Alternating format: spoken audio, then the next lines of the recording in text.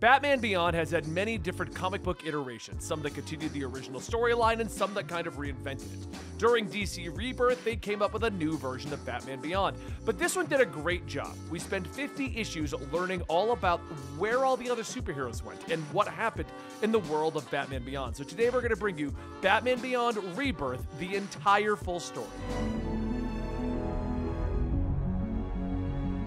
For Terry McGinnis, Neo Gotham is his home. Even though things never change, there is one thing that did. Him becoming Batman. However, our story didn't just start with Terry kicking in a bus window to come stop the Joker's thugs and slam their heads into the ground before throwing them out of the window. It all started one night when him and Dana were confronted by the Joker's thugs and him jumping on a bike to lead them away. While they chased him, Terry McGinnis turned down an old road and he almost hit an old man. But that old man wasn't just anyone, he was Bruce Wayne. Bruce helped Terry take down the thugs, and afterwards, he helped Bruce back into his house to help him get his medication. While sleeping from the meds, Terry happened upon a strange clock, and behind it, discovered a staircase into a wondrous cave, one he realized belonged to the man Bruce Wayne, who was really Batman. Though not happy about Terry discovering his secret at first, Bruce coached him through taking down his father's killer. Back in the current times though, Terry brings down a bus full of children and he speaks with Commissioner Barbara Gordon about what happened. However, while talking to her, they begin to hear the Joker's thugs laughing, and then their mouths begin to foam up and they die. Terry says that it's the Joker venom. Is it possible that the actual Joker is still around? And Barbara tells him that the Joker's been dead for years. Don't turn into Bruce Wayne pining on an old case. Elsewhere though, Dana walks with an officer to continue her work as a social worker. As they knock on a door to speak with Miss Ortiz, she tells them that they shouldn't have come. It isn't safe. Suddenly, an extendable boxing glove shoots out, knocking out the officer, and the two members of the Joker gang tell Dana that the woman was trying to say that this is Joker's town, and the boss won't tolerate their kind around here. Back with Terry, he and his brother Matt begin to unpack in their new apartment, while Matt tells him that it's so cool that he was saving those people. Terry says that it's cool that he's being back, and that he's lucky that Max was able to take care of things while he was gone. Matt tells him that if it wasn't for Spellbinder locking Terry down, he wouldn't have had to take care of himself. But what's important now is that Terry is back. As Terry and Matt joke, Max takes out her phone stating that she can't believe he's here. Dana, she's been taken by the Jokers. Terry suits up and he begins to head out, but as he goes, he begins to think about how him and Dana used to be close, but with Batman becoming a bigger thing in his life, she's become less important. While Spellbinder took him off the grid, everyone assumed that he was dead, and Dana moved on. So what is he supposed to say when he sees her? Hey, I'm back from the grave, and I'm Batman. But as Terry begins to ask where he can find the Jokers, a fist flies out punching him, stating, "You don't look fun." A giant member of the Joker's gang knocks Terry around and then begins to pull down the wall over him and begins to laugh. However, over in the No Laughin' Matter club, Dana sits in a chair telling the man before her that she knows who he is. He is Carter Wilson. And he tells her that that was his name as a child. Now, he goes by Terminal. She asks why he brought her here, and he tells her that it wasn't actually him. Someone else gave the order, the real man in charge. Terminal then points to a window stating that he's raising him from the dead, the Joker.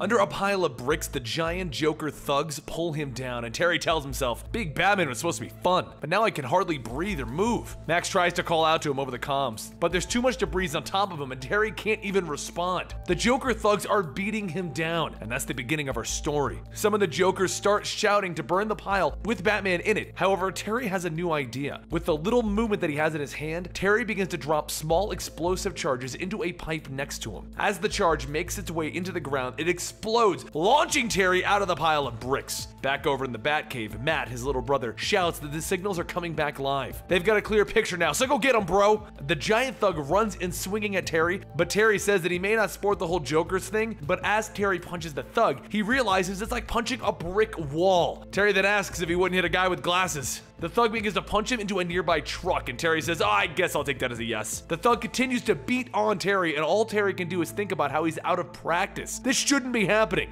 The thug then walks over, picking Terry up and squeezing and breaking his ribs. He struggles for a little bit, but with not much success, so he takes out a pair of batarangs and cuts the tubes feeding into the thug's muscles. With no juice left, the thug stumbles back, and Terry grabs a sewer lid to hit him. But then he hears more of the Joker's gang coming. They begin to chant, "Kill the bat!" and they swing their knives and their bats. Terry manages to fend off the attackers, but one cuts into the back of his shoulder. More and more thugs begin to crawl out, all grabbing and holding Terry down. In a desperate attempt to break free, Terry releases causes an electric shock, throwing the thugs back. However, it doesn't take long for them to get back up and bring Terry down again. With no chance of winning the fight, Terry rockets himself into the air and he heads back to the Batcave. As Matt watches on the computer, he asks, how could Terry let them do that to him? Max tells him to give him a break, the odds were overwhelming, and Terry steps in saying no. What it came down to is the fact that I wasn't ready to become Batman again. I only recently came back from being dead. He got arrogant instead of recognizing the seriousness of it all and handling it like Bruce taught him. Max asks him, who? And Terry says Wayne. Matt jumps in, stating that that was supposed to be a secret, but Terry hugs his brother Matt, telling him it's okay. They can trust Max, since he brought her here anyway. He goes on, this job might be a little bit too much for Batman. And Matt sulks at that response, telling him, don't be a quitter. A few moments later, Terry calls out that he just said that this is a fight that Batman couldn't do. And he steps out wearing clown makeup, telling Matt, I didn't say anything about not joining the Jokers. A little while later, the Batmobile flies through the Joker's town, firing down on some of the thugs from the Joker's club. As the thugs fire back, the Batmobile shoots off into the sky and Matt shouts, look out! Max tells him that she hasn't had much experience flying this thing, so give her a break. Plus, they have to make their plan look legit. Back on the rooftop, the large Joker thug from before grabs an air conditioning unit and throws it up into the air, hitting the Batmobile. As Max tries to stabilize the Batmobile, Terminal steps up onto the roof with a gun to Dana, shouting that unless he's gone in 5 seconds, the girl dies! A voice then tells Terminal, why let him go? There's no way that you could bring him down with those dinky pop guns. Terminal looks up and sees Terry. And Terry goes on stating, I'm a friend with a toy that rips. Terry lines up a shot and he fires a bazooka at the Batmobile. Terminal watches as the missile flies through the air, hitting the Batmobile, and he asks, you. And Terry stops him, telling him, I got you. You just needed the right tool for the right job. Over in the Batmobile, Matt says the fireworks look like a real explosion, and then Max flies down onto the ground. Terminal continues to watch, stating, that can't be that easy. And Terry asks, what, you think the Bat bailed? Terminal tells him that he's not sure, and then the giant thug from before starts to crawl back up onto the roof. Terry helps him up, and the thug says that he's never seen him before. And Terry tells him, I'm just a friend, been in criminal modification therapy. Terminal steps up to him, telling him, no one just gets to drop in and claim he's in the club. Terry goes on to tell him, I figured my last name might help me open up the clubhouse doors. My father was Trey Malone, though you may have known him as Matches. Terminal tells him, I didn't know Matches had a kid. And as they go on, Dana listens, specifically listening to Terry, and realizing that is Terry and he's alive. Afterwards, Terminal takes Terry and the rest and they head over to the No Laughing Matter Club, where he begins to get to know Terry. But while Dana tries to figure out why Terry would be back after so long, she finds herself not being watched and she slips down through the back. Everyone does start to take notice, so Terminal calls up for the large thug to go out and get her. Before he can go though, Terry steps in front of him, telling him to give him a chance to show off his talents. Terminal tells him, alone you don't. Everyone is getting on the streets. After a bit of running, Dana starts to navigate through the Joker's town back alleyways until she runs into someone. As she falls, the person asks if she's out of her mind, and when she looks back up, Dana says that she knows who he is. Please just don't. Terry grabs her and tells her, be quiet, I'm here to help you. Now just play along and we'll get you out of here alive. Some of the other thugs show up shouting that it's time to kill her, but Terry stops them, telling them, sure, but I'm pretty sure we have to ask the boss first. He was keeping her alive for something, right? Back at the club, Terry and the rest of the gang enter, and Terminal says how blessed they are to have someone so talented just fall into our laps. Go ahead and take her upstairs. Terry begins pulling Dana away, but once they get upstairs, Dana stops him, asking if it's really him.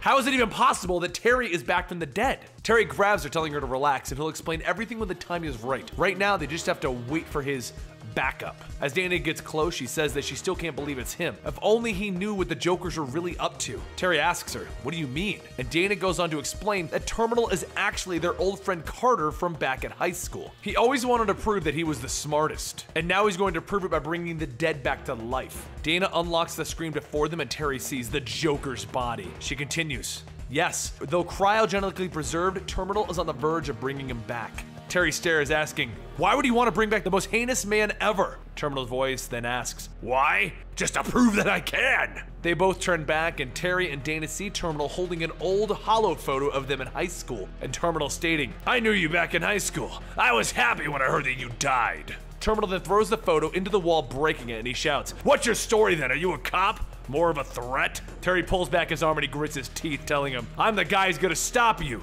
But before he can punch, the large thug from before punches into Terry, telling him, Terminal tells him, you can't be a cop, you're working with Batman. That would be the only way to explain the stunt from before. While Terminal goes on, Terry fights back against the big thug, but before reaching Dana, Terminal punches him, and the large thug grabs and locks him into place. Terminal then says, it's a shame that you won't get to see what comes from my efforts. It's time for you both to go to the wall. A short while later, Matt sneaks closer to the club when he sees Terry and Dana hanging from the club building upside down. The large thug asks if the pebbles are ready, and another one says, yep, filled with acid.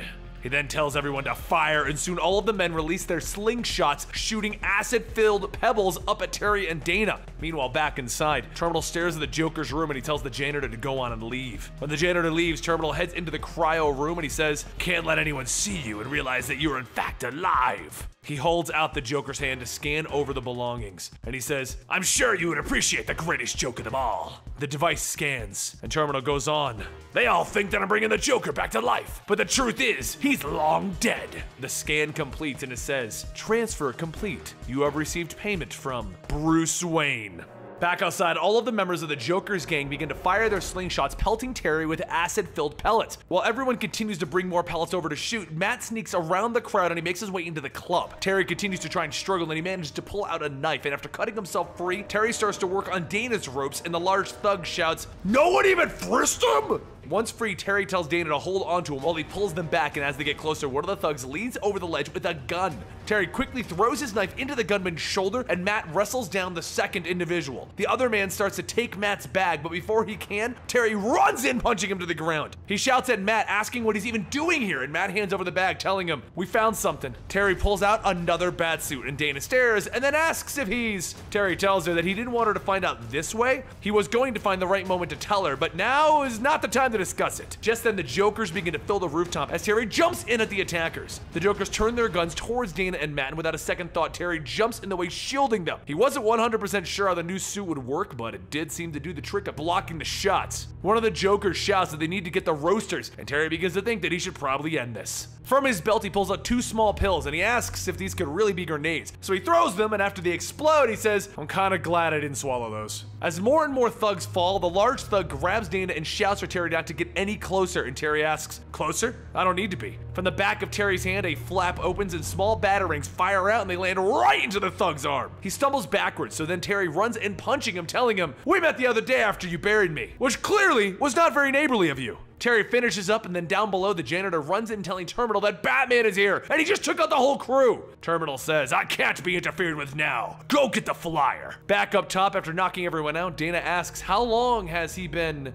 And Terry tells her, since high school. She realizes that he's been lying for years, and then she tells him that if he says he didn't tell her for her own good, she'll... But Matt stops them, saying that they can deal with this stuff later. Terminal's downstairs. The three of them run down the stairs into the cryo room where the Joker was being held. However, as Terry looks at the skaters, he sees that the person being held there was actually Bruce Wayne, which means Bruce is alive. Bruce was thought to be lost when Brother Eye first attacked. The bunker was attacked, and when Terry went to search, he couldn't find anyone alive. Not a single person. A short while later, Terry headed over to the Wayne Powers building, and Max asked what could Terminal want with Bruce. He says that his guess would be that he's looking for the Keystone, something that no one should even know about. The Keystone is the world's ultimate intel gathering device, and if Terminal can get his hands on that. Meanwhile, down in the building, Terminal says that he's on the cusp of having everything. The janitor asks what could be more important than bringing back the Joker, and Terminal walks off telling him, you're too much of a simpleton to realize where we are. We're here for one thing. He goes on, I told the Jokers that I was going to bring back the Joker so that he could amass an army of acolytes, all to keep Wayne alive. The janitor then asks, that means that this man isn't the Joker. And Terminal tells him, no, that's Bruce Wayne. Why would anyone want to bring that Joker back? The world is far better without him. As the two continue to walk, the janitor pulls Bruce and he asks, why would you want to do this then? To take all of Wayne's fortunes? Terminal tells him, that's part of it, but the real goal is the Keystone. The door that they are standing in front of then asks for an authentication scan, so Terminal props Bruce's body up for the retina scan. Once it's done, it says that the subject is fully authenticated. Welcome back, Bruce Wayne. It then opens and Terminal sees Terry and shouts, Batman! Terry tells him, yup. Once I realized that you had Wayne under your control, I figured that you would be smart enough to know about the Keystone. Terry then runs in, tackling and throwing Terminal to the ground. He jumps up, telling him that he thought that he was a man of limited resources, but you were wrong. Terminal pulls his belt off, wrapping it around Terry's neck, and Terry says that a belt won't, but then a current runs through the belt, shocking Terry. Terminal shouts that he won't be cheated when he's this close! However, as the two of them fight, the janitor takes out Bruce's tubes, telling him, "It's time to wake up. I wouldn't want you to miss what's about to happen, old friend." The janitor then pushes Bruce's hover chair towards the open windows, and Bruce mumbles, "That voice." He pushes the chair out the window, and Terry charges in, jumping after it. Once he's fully awake, Bruce tells Terry, "Forget me. We can't let those two escape." After grabbing the chair before it lands, Bruce shouts, "I told you to leave me!" And Terry tells him, "It's nice to see you too, old buddy." While the janitor flies Terminal away, on another building, Max tells Matt that they're almost within range. He then locks on with his rocket launcher and tells her not to worry. They aren't getting anywhere. And he fires! The rocket flies, hitting the aircraft, and Max says that they're still airborne, but they shouldn't get too far. Back in the Wayne's Powers building, Terry gets Bruce back up, and without any talk, Bruce says that they need to get to the terminal. Terry takes off his mask, telling him that he just needs to relax, be human for 1 second, and embrace the fact that, I don't know, you're alive? For once, the bad guys can wait. Bruce tries to stop him, but Terry goes on, telling him, "It's a great day. You're back and the Joker's still dead." But Bruce stares at Terry's eyes and he tells him about that.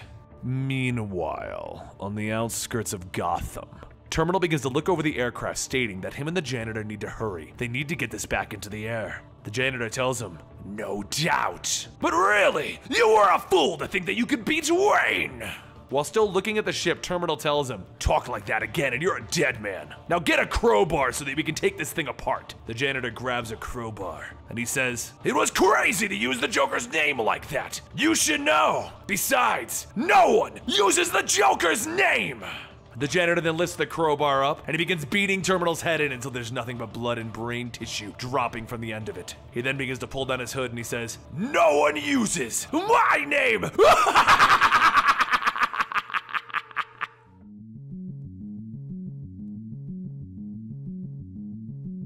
With Bruce Wayne finally recovering and returning to the Batcave, he notices something different. Max, Terry's younger brother, tells him that Terry has kept everything the same as before. He didn't change a thing. And Bruce looks around and tells him, "No, Terry didn't keep it the same. The Batcave was never a hangout for friends and family." Terry shouts from the upper levels, telling him that that's not fair. They just didn't know that he was alive. And Bruce scoffs, telling him, "No insult intended, just making an observation." But as Terry goes on with Bruce, telling him how good it is to see him again, Dana interrupts them and says that it's clear that they have a lot of catching up to do. Besides, Bruce isn't the only one here trying to adjust to the information that has currently been revealed. Terry hugs Bruce, telling him that it's good to have him back, but they can talk later. First, he has to go drop off Dana. Dana is his former girlfriend who didn't know that he was still alive, nor did she know that he is Batman Beyond. So basically, she got a lot of information in the last episode. Meanwhile, over at the GPD, Commissioner Barbara Gordon receives the identity reports on the person that they found. Carter Wilson, aka Terminal, was savagely beat to death with a crowbar. The officer says that they currently have no leads, but it may have been somebody who just happened to be around when his flyer went down. Barbara stares at the report, stating that Terminal was too smart for that. It would have to have been somebody on the inside, someone that he trusted. But before Barbara can go any further, the door that she was reaching for is kicked in as she's knocked to the ground. She goes to grab her gun, telling the person that they've made a big mistake, but then she sees that it's the former League of Assassins member, Karari, standing in the doorway. Karari tells Barbara that her intentions are peaceful, but she requires immediate assistance. She must speak with Batman. Back in the Batcave, Bruce goes over the information on Terminal, and Terry's younger brother Matt asks Bruce if it's true. Is he really Batman? Bruce gives a low-sounding grunt, and Matt says that's awesome, it's good to have him back. Terry was having kind of a rough time without someone to guide him, like when his suit got shredded and they couldn't fix it. Luckily, they found an old experimental suit down here in the Batcave, and Bruce pauses. "What suit? Describe it." Matt says that he can just pull up a file on it. All they know about it is that it worked great. It helped Terry clear out the Jokers. The image appears on the screen and Bruce looks at it and he says that that is X7. And Matt says by the tone he's using, he sounded a bit worried. Bruce stares at the Terminal and says, "That suit was a prototype, one so dangerous to its wearer that it might get Terry killed." Over at the GPD rooftop, Barbara gets ready to turn on the bat signal, but before she can turn it on, she needs to know why. Why is Karari here? And she tells her that they have no time for an explanation, so Barbara says that she's gonna need a little more than that. That's when a voice tells the two women that it's too late for that, and a group of assassins from the League of Assassins appear. Meanwhile, in another part of Gotham, Terry drops Dana off at her apartment, and he says that he's sorry for not telling her earlier that he's Batman. The lying to everyone was really getting to him. Dana tells him no. She saw the look in his face when he was rescuing her. He loved every second of being Batman. Terry sighs, telling her, maybe, but he can't do it Bruce's way. Right now, all he wants to do is be human again. Dana leans in and tells Terry that he's a nice guy, maybe too nice to be Batman. And he leans in, telling her, from now on, I'm gonna put myself first, Batman second. Just before the two of them can kiss, the bat signal lights up in the sky. Dana says that it looks like he has to go, but Terry tells her, no, not this time. I can't lose myself in Batman. Besides, how bad could it really be? Back on the GPD rooftop, Barbara and Karari are backed into the corner of the rooftop. However, over at the Wayne mansion, Bruce and Max discuss Terry's rise as Batman when Matt runs in shouting that they have a big problem. Everyone heads back to the Batcave, and Matt yells that the bat signal is going off, but Terry isn't picking up his phone. Bruce connects to one of the satellites, and then he zooms in on the GPD rooftop to see Barbara and Karari are at the losing end of their battle. He says, this is really bad. If the League is out in force, the only thing that can stop them is Batman.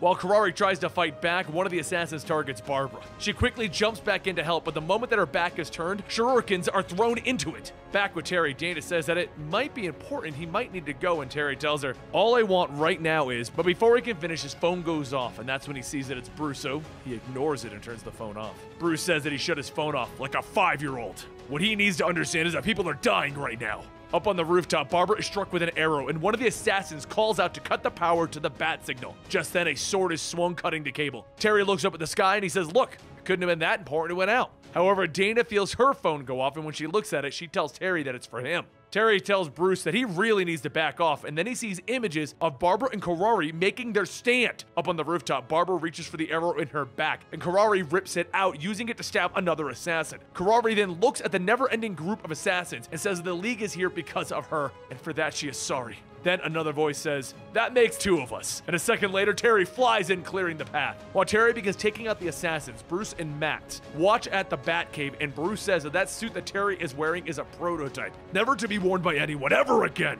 More assassins come out of the shadows, so Terry pulls out his claws, telling them, looks like I'm gonna need a more hands-on approach. He starts to cut away into the assassins, and Bruce radios back that he needs to stop. He needs to get back now. After taking out the last 2 assassins, Terry looks at all of the dead ones, and he says, I'll be back in a bit. First, I need to find out why Karari is even here. Karari hands over a vid, telling Terry that he needs to see this. She's here to make sure that he watches it. The video begins to play, and an image of a Himalayan temple appears, and a voice can be heard rallying their men. The voice tells the League of Assassins that now it is time for them to rise. It is time for one of them to take the magnificent opportunity and exploit it. The more Terry listens, the more he realizes who that voice is. It's Ra's al Ghul, and he's alive. Bruce shouts over the radio that Terry needs to come back with that suit. They can deal with Ra's later. Karari calls her flyer over and says that they must leave now. So Terry radios back that if it's true that Ra's is back, there is no time for him to return. He has to leave. As the flyer approaches, a man calls out to Karari, telling her that she shouldn't have left her craft unguarded. Terry looks up to see a man wielding 2 swords on her ship, and he says, I'm going to assume that that guy's not a friend.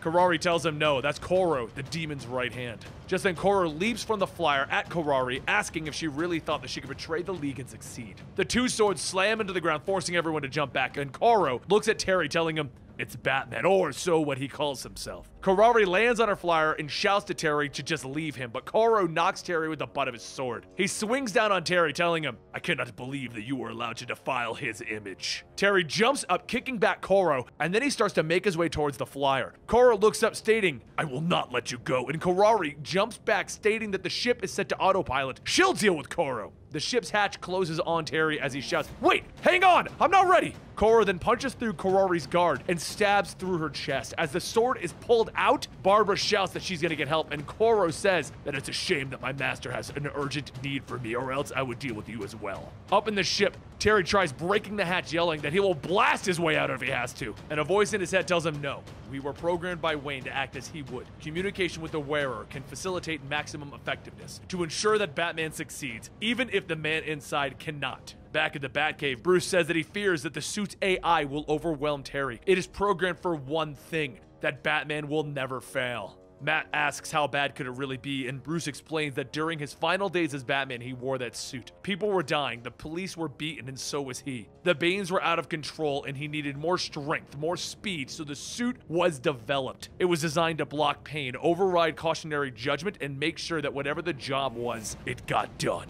Wearing the suit, I was unstoppable. Broken ribs, no problem when you don't feel pain. But then the AI started to take over, and after having 2 cracked vertebrae, you shouldn't even be able to stand. However, the suit put me right back up and I kept fighting until it was over. Max says that no one should ever use that thing, and Bruce says, one other did, once. But that's in the past. Bruce tells everyone that he'll stay here and get in contact with Terry. They need to take it easy for now, it's going to be a long night. Meanwhile, over in the Himalayas, Terry flies closer to Roz's temple when the suit's AI indicates that they're getting closer. However, there is ground activity detected. Terry asks what kind, and the suit responds, telling him surface-to-air missile. And a second later, the aircraft is hit with a missile. It explodes, and Terry jumps to the temple's entrance, stating, "Well, it looks like Roz is home." The assassins begin running out, and Terry smiles, stating, "I'm hoping that you have help nearby, 'cause you're going to need it." Back in the mansion, Max and Matt both wait to eat, but that's when Matt notices the Batmobile take off. Inside, Bruce says, "I couldn't let anyone else take this one. The demon is my problem, no one else's." Over at the temple, Terry continues ripping through the crowds until the last one falls, and then a voice calls out,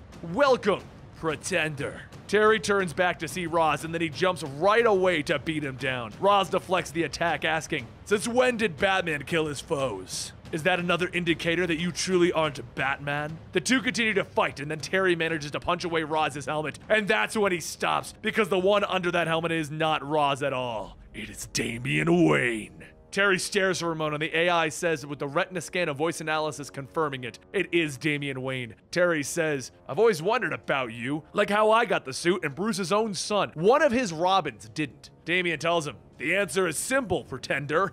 I did." The two go back and forth exchanging blows, and Terry asks, if that's the case, what happened? Couldn't live up to the brand? Damian throws one of his swords, telling him, "One of the answers should be clear. People need the suit to be effective, however, I do not." Terry lunges to tackle, but Damian catches him and throws him through a window down into the lower levels of the temple. The suit announces that the opponent is fully skilled in all forms of personal combat. He is likely the single most accomplished opponent that you will ever... Terry shouts back at the suit, "Shut up! I'm feeling good about this." Damian makes his way down to continue the assault, and the suit says, "For you to prevail, lethal means are required." Meanwhile, just outside, Bruce lands the Batmobile and starts his hike up the mountain, thinking back to the last time that he even saw Damian. It was when Roz was upgrading his technology to stay current with the times. And to stop it, Damian wore the X7 suit. As he watched him leave, Bruce could feel the ferocity in Damian, and it sent chills down his spine. Damian fought for 4 straight hours until almost all of Roz's army was wiped out, and that's when his own son became someone that he didn't recognize. As he came to the scene, he found the tattered remains of the suit, but no Damian. The suit had changed Damian.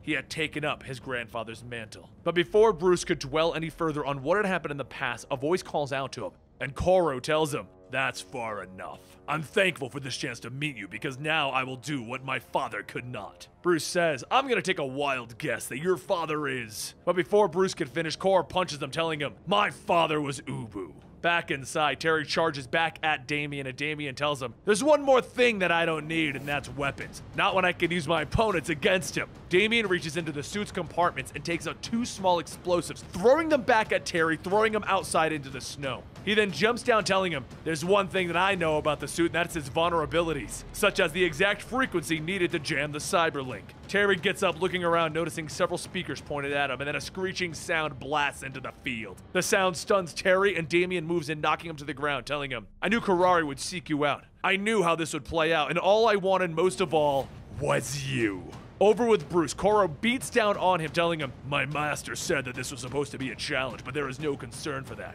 After picking up and throwing Bruce to the ground, Bruce quickly spins over his back and takes out his grappling gun and fires. The anchor hits Koro in the stomach, knocking the wind out of him, and Bruce then struggles, getting up, telling him, "That's one down." As he gets closer to the temple, he sees a pit, and then his eyes widen. He shouts, "No!" And Damian holds a sword over Terry's body, and he tells him, "Welcome! You're just in time to see the Pretender die, father." Bruce yells for him to stop, so Damian takes a sword and slams it into the ground next to Terry's head. Damian tells Bruce, "You should know that I wouldn't kill a compromised weak opponent, especially one so inferior to me." Bruce asks, "How should I know? The fact that you're here makes me realize that I barely know who you are anymore." Damian looks back, telling him, "Even still, You know a great deal about me. Like the fact that even though I never came for you, I would come for the Pretender. While Bruce and Damian argue, the suit's AI begins to reboot and it tells Terry, the efficiency levels are at 72%. You are clear to engage the enemy. Terry jumps to his feet and he runs tackling Damian, telling him, you must feel good winning round 1. Terry reaches back and throws a handful of batarangs, and with each swing, Damian cuts through them all. As the two clash, Damian tells him, you had the element of surprise. You should have put it to better use, Pretender. Bruce yells, this doesn't need to happen. And Damian tells him, of course it does. In fact, it's long overdue, father. Terry tries to keep up with Damian's pace, but as they fight, Damian seems to be one step ahead. And after being knocked back down, Terry lays in the snow and Damian tells him, get up. As Terry struggles, the suit pushes him and the AI says, deadly force restrictions are waived. The two spinning blades swing out of Terry's wrist, and he screams, running back into the fight. He recklessly swings at Damian, with Damian blocking each hit, and he says, good, the suit is taking over. That means that I can stop holding back, including utilizing all of my weapons. He calls out, come at me, my old friend, and then there's a rumble, and from the cave, we see the giant red beast Goliath charging out. Punching into Terry from behind, he knocks him to the ground. Terry tries to fight back the giant bat beast, and Damian laughs, telling him, the Pretender left himself open to attack from behind. Truly an inadequate replacement for me. Damian turns back to Bruce and he tells him, the reason I left is because I wanted to. As for returning, I did once, but it was clear that I shouldn't have even bothered. Bruce asks him, because of Terry? I searched for you, but I couldn't. And Damian stops him, telling him, don't lie. The great Batman could find anyone that he wants. You gave up on me. However, I hold no malice. It was just that I had realized that Batman's focus was limited to Gotham. Raz's worldview was more expansive. When Batman worried about the night, Raz focused on the future. Raz had regenerated himself in the Lazarus pit so often that it could not be done again. His time as an immortal would soon end. I knew that Brother Eye would eventually recognize the humans as imperfections and eradicate them. I knew that we had to prepare. Damian then says, just think of the irony. Earth's greatest peril was not the work of Ra's al Ghul, but Batman himself. With Raz's passing, I knew that his view of the world was actually right. Earth was dying, its population dragged into a cesspool of filth. Reconfiguration was the only answer. The ground slowly begins to shake as a silo opens up, revealing 5 missiles, and Bruce shouts, there's no way that I will allow you to fire those. Bruce then grabs Damian's jacket as Damian tells him, if I thought you were capable of stopping me, I would not allow you to come here. Goliath grabs Bruce and throws him, and Damian continues, telling him, you are here to witness the next step of Earth's evolution. Bruce gets up, telling him, this isn't you. The suit did this. It alters your mind. And Damian shouts, wrong! I'm exactly what I was raised to be! Terry calls out, if it was the suit, I should be thanking it. And as everyone turns back, he can see Terry on top of Goliath, using his collar to choke him. He pulls the chains tighter, struggling, telling him, I admire your ruthlessness, seeing a job that needs to be done and just doing it no matter the cost. After a few moments, Goliath falls to the ground, lifeless, and Terry hops off, stating, so much for your pet! Terry's face then breaks out in a smile, still holding the chain, telling Damian, now it's your turn! Damian pops out 2 blades from his gauntlets and shouts, for killing Goliath, you will die! He rushes, pinning Terry to the ground, and Bruce takes that chance to run over to the silo's terminal. He hits away at the keys, trying to override it with all of Damian's old passwords, but nothing is working. Meanwhile, while Damian gets back off of Terry, he says, it's just as I thought. You're nothing but a pretender. And even with Terry's body badly injured, he jumps to his feet, picking Damian up by the throat, shouting, stop calling me that! While Damian goes back to attacking the suit directly, he hears Koro's voice telling Bruce, you left me for dead. He grabs Bruce by the back of the head and he slams him into the council, shouting, my father died a defeated man because of you. Other assassins shunned him, and in his despair, he sought to regain some shred of honor by taking his own life. Koro cracks Bruce across the face and he begins to choke him, telling him, you will never do that to anyone again. While Damian gasps for air, he muffles out to Koro, don't do it. That is my father. The suit AI tells Terry not to break, eliminate the enemy, and Terry struggles to control the suit. With all of his might, he loosens his grip on Damian, telling him to go. Koro says, I care not if this man is your father, he dies. Damian runs in, tackling Koro, telling him, I gave you an order to stand down, and you will do so. He gets back up, telling him, when the head of the demon gives an order, you follow. But before Damian can react, the suit's AI takes back over and attacks while Terry is shouting, I don't want to! Terry knocks Damian to the ground, and the suit says to strike, taking out the arm blade, and Terry says, I can't, I'm not doing this! Bruce hurries over, telling Terry, you have to stop, I can't let you kill my son. If you do, you're gonna have to go through me first. Terry struggles and he thrusts his arm down, barely missing Bruce. And Bruce says, that's it, he's fighting back. Terry crawls away as he claws in the mask until finally he rips it off. Bruce reaches down to Terry, telling him, you did it, you beat the suit. He then looks at Damian, If this is your way to draw me out after all of these years, you've made your point. Deep down, I know this isn't what you want. This isn't the way. Please, abandon this course. Let us work together to get a real solution. Damien's hand hovers over the launch button, and then there's a low grumbling coming from behind them. Goliath weakly howls, "Ow!" And Damien runs over shouting, "He's alive!" Then Koro says, "You are nothing more than infidels. You may have betrayed the one true head of the demon, but I will not." Koro then slams his fist down on the launch button and the rockets begin to fire. As they take off, Koro says, "Those are DNA toxins, designed to eradicate all but the strongest." Damien spins back, punching him, telling him, "That was not your call to make." Bruce says, "We have to redirect them," and Damien tells him it's impossible. Once they're launched, the targets are locked in. Terry pulls the mask back down, telling them both, "Don't worry, I got this." Damien shouts for him to wait, but Terry's already in the air before he can finish the sentence. Bruce tells him that hopefully the suit in its weakened state will be enough, but it's the weakness that is in it now that may doom Terry. He shoots up, grabbing the rockets, and using the pulse blasters, he pushes 2 of the rockets, colliding with 2 other rockets, bringing the number down from 5 to 1. But with more energy spent, the suit indicates that its power is rapidly dropping. Terry asks, "What still even works if that's the case?" And the suit tells him nothing. Just then, the power shorts out and Terry begins to plummet back to the earth. Back at the Batcave, Matt shouts to Max that they have to do something, and she says that she's working on it. Let's see if... And then up in space, the missile continues on its path, and then a satellite steers into that path, causing it to explode. Matt says that it worked, and then he radios over to Terry that they did it, but Terry doesn't respond. Not far away, Bruce and Damien ride up in the Batmobile, and Bruce says that they have one shot. They gotta make sure it's perfect. Damien jumps out with a rocket pack, stating that he's incapable of any other way. He reaches out, grabbing onto Terry, and deploys the parachute, allowing them both to safely land. A short while later, once everyone's back in the ground, Bruce tells Damien that he would still like him to come back to Gotham. And Damien tells him, "Not now. The day will come when I return, though." Terry says that they can have balloons and cake and confetti in the Batcave. "We can have confetti in the Batcave, right, Bruce?" Bruce and Damien shake their heads, and Damien says, "I will eventually come back, but there are some positives I can accomplish leading the League." The two hug, and Damien and Goliath return to the temple as Bruce and Terry get back into the Batmobile, and they take off. Terry says, "You know, for being old, you're starting to soften up. It's okay to be a dad." And Bruce tells him, "It's even better to feel like I have 2 sons."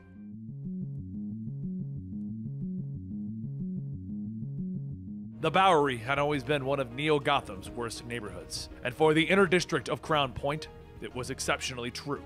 The Point leads the city in homelessness, arson, prostitution, and violent crimes. There was a place where no one would come looking for them, not the mayor, not the cops, not even Batman. With Terry and Bruce still over in Tibet, Terry's brother Matt and friend Max keep watch over the city from the Batcave, monitoring police activity. But their quiet night is short-lived when they receive a distress call on GCPD Commissioner Barbara Gordon, who was the former Batgirl.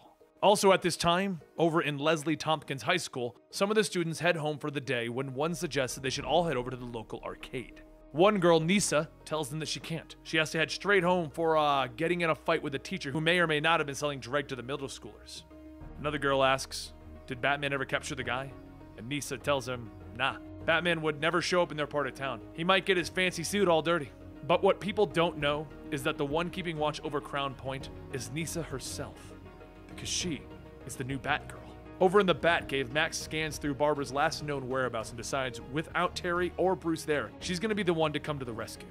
A short while later, back at Crown Point, Nisa learns from the local gang that the drugs one of the teachers was selling was coming from someone that was meeting at the old bus depot at 10 p.m. As the time comes, she has eyes on the place, and Nisa calls back that it's cute that they think that they could sneak up on her. Max is the one sneaking up on her, and calls out telling her that she was just trying her shoes. Who said she's hiding? They're on the same side.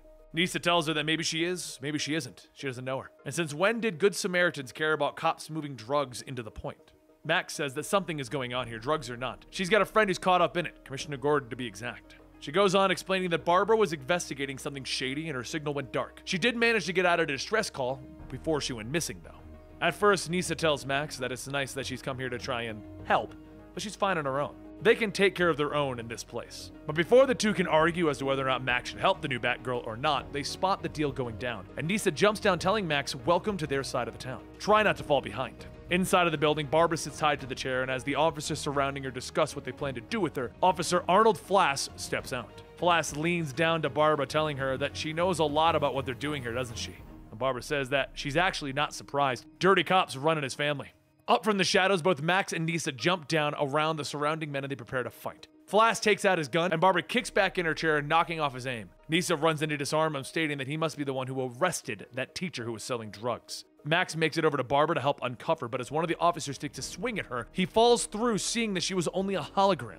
Though she isn't physically there, Max did turn off the electronic cuffs, allowing Barbara to get up and join the fight. Max continues to provide support while Nisa and Barbara go fight their way out of there, and just as the crooked cops are taken care of, Flash makes a break for it. He laughs, telling Nisa that she must be from around here. No wonder it was so easy for them to take this hole over. It's like the people were asking for it. You're all so weak. Nisa jumps on Flash, knocking him to the ground, and Flash yells, "Come on, kid, you know the law of the point. Do it, take me out. Or do you not have the guts to do it?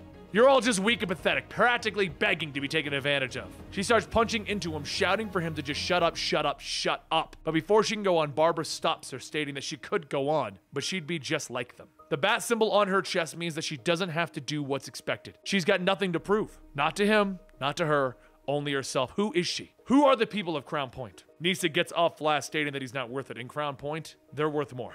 Barbara goes on telling Nisa that she can see how hard she fights, and right now Crown Point needs hope. She can be that hope. Nisa takes her grappling gun and fires it, pausing for a moment and then telling Barbara thank you. And Barbara tells her that she just wants her to know. She's doing right by that symbol. A few days later, while Nisa goes back out on patrol, she tells Max that she can hear her. And Max says that she really needs to get quieter shoes. But then something is thrown, and as Nisa catches it, Max explains that it's a biometric communicator. But really, she wanted to know what she thought about Gordon's offer. They could do a lot of good working together without Batman riding shotgun. Nisa looks at the communicator, stating maybe. But if she asks her, maybe them Bat women could be just fine. But before Max could ask any further, Nisa tugs on her rope and jumps off the ledge. Barbara walks out, stating that she never got to see if she was doing okay. And Max asks if they're really doing enough. Barbara puts her hand on Max's shoulder, telling her that it's never ever really enough, but they can do everything that they can. If Batgirl needs backup, they need to be there and keep an eye on her. Let her know that she's one of them and not alone.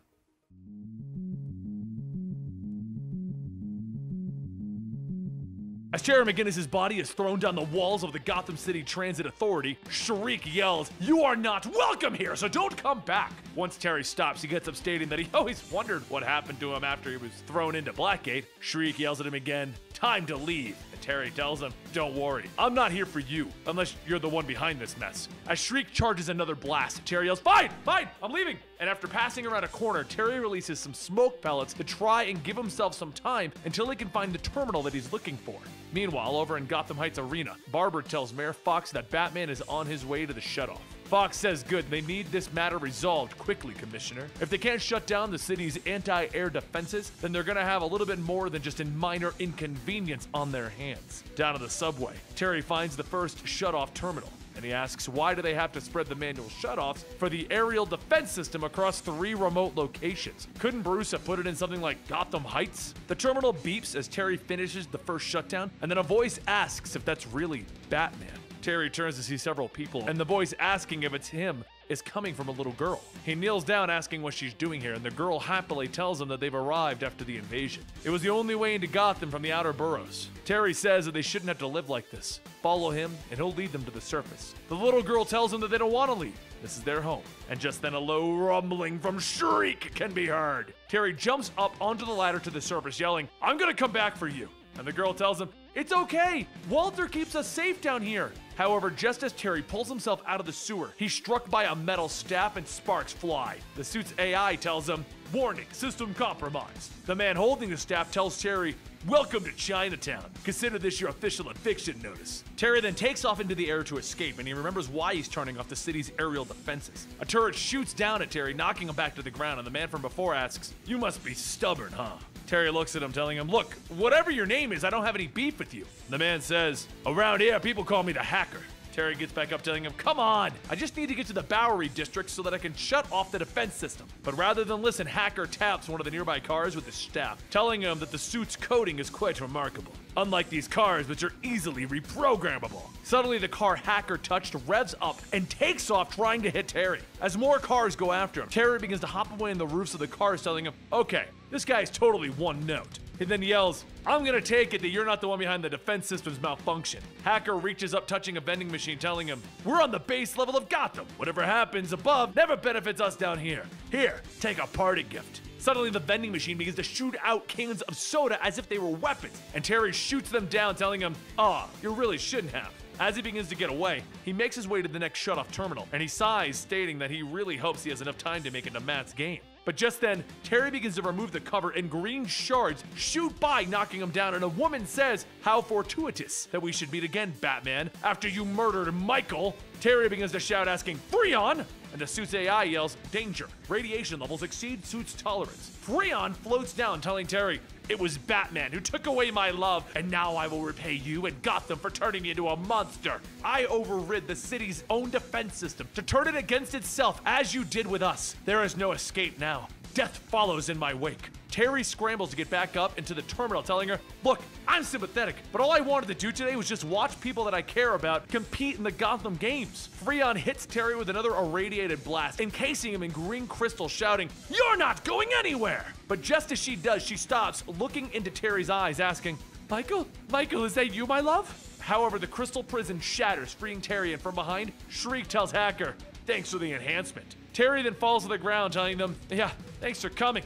And Shriek tells him the girl Aya told him what he was trying to do. Living down there gave him a purpose. Perhaps it's time that we reassessed old perspectives. And Terry says, "Well, right now we need to stop Freon from killing all of Gotham." Terry then calls out to Hacker to shut down the entire defense system, while Shriek breaks up the asphalt underneath Freon. The metal coils within the ground begin to shoot up, and Terry throws a battering, hitting one and tangling it around Freon to keep her in place. She shouts that they cannot contain her. "Nothing can! You will all die!" And Terry then tells Hacker to hit the coils with the staff to hit Freon's suit. As the shockwave goes through the metal and into Freon's suit, she falls to the ground, and Hacker says that he just recalibrated her suit. Not sure how long though. Terry looks up the screen, seeing Matt playing in the Gotham games, and tells him, "Awesome, I still got time to catch the game." As the sounds of sirens can be heard, Hacker tells Terry to hurry and get out of there. And as the cops arrive, Terry flies off, and Shriek tells him, "Yeah, it's time that we split up."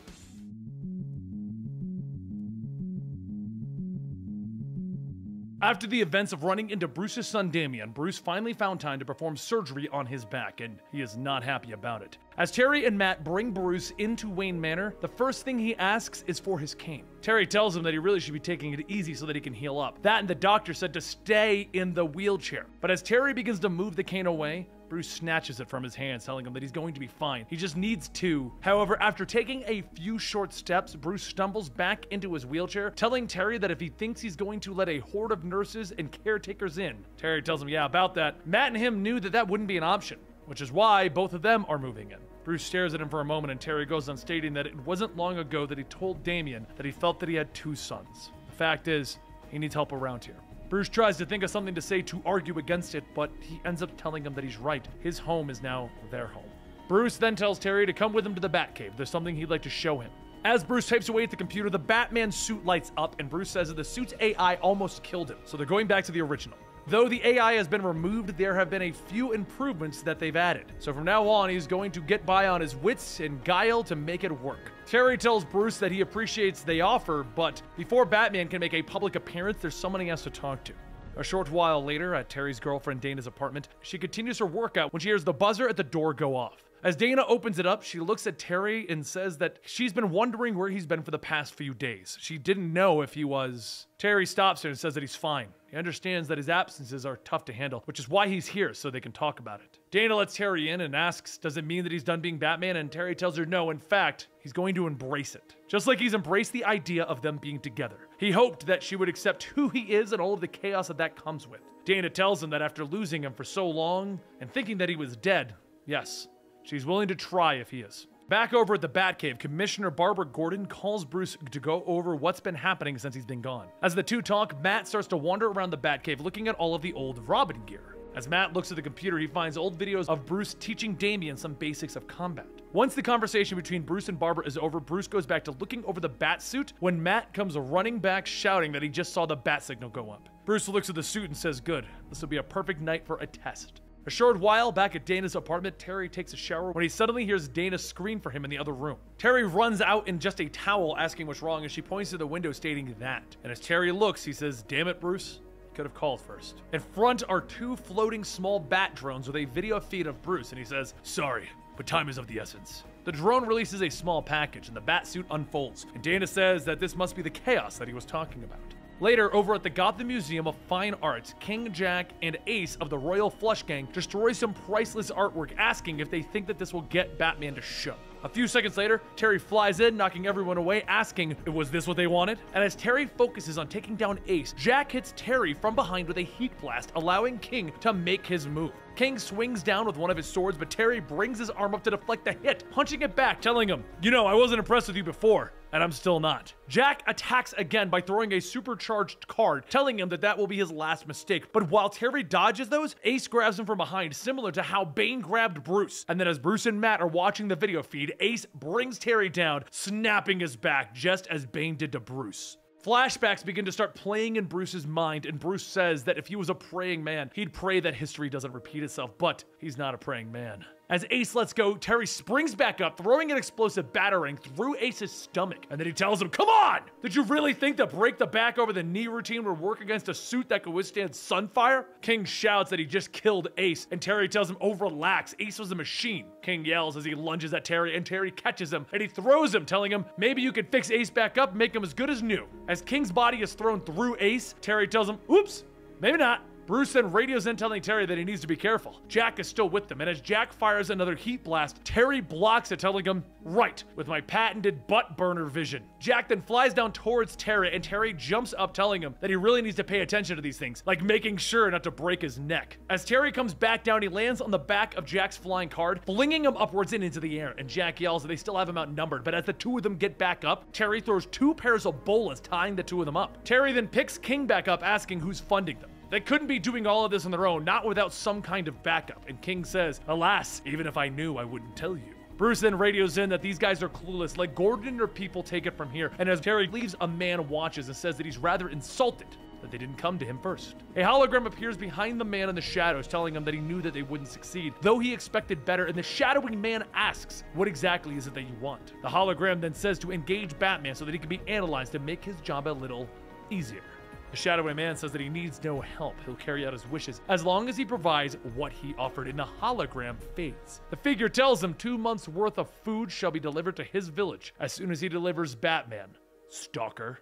Meanwhile, over at the Batcave, Matt continues to watch over videos of Bruce and Damian, acting out Damian's moves the same way that Damian did. As he does, a woman sneaks into Matt's room looking for something. The alarm goes off and Matt runs in stating that he's on it, and he runs upstairs, and as he gets to the room, he sees the masked woman holding something, and he asks what she's doing in his room. The masked woman says that she was just leaving and runs past Matt and back out the window. Matt heads into his room to look at what she took and sees the only thing that is missing is a picture of Terry.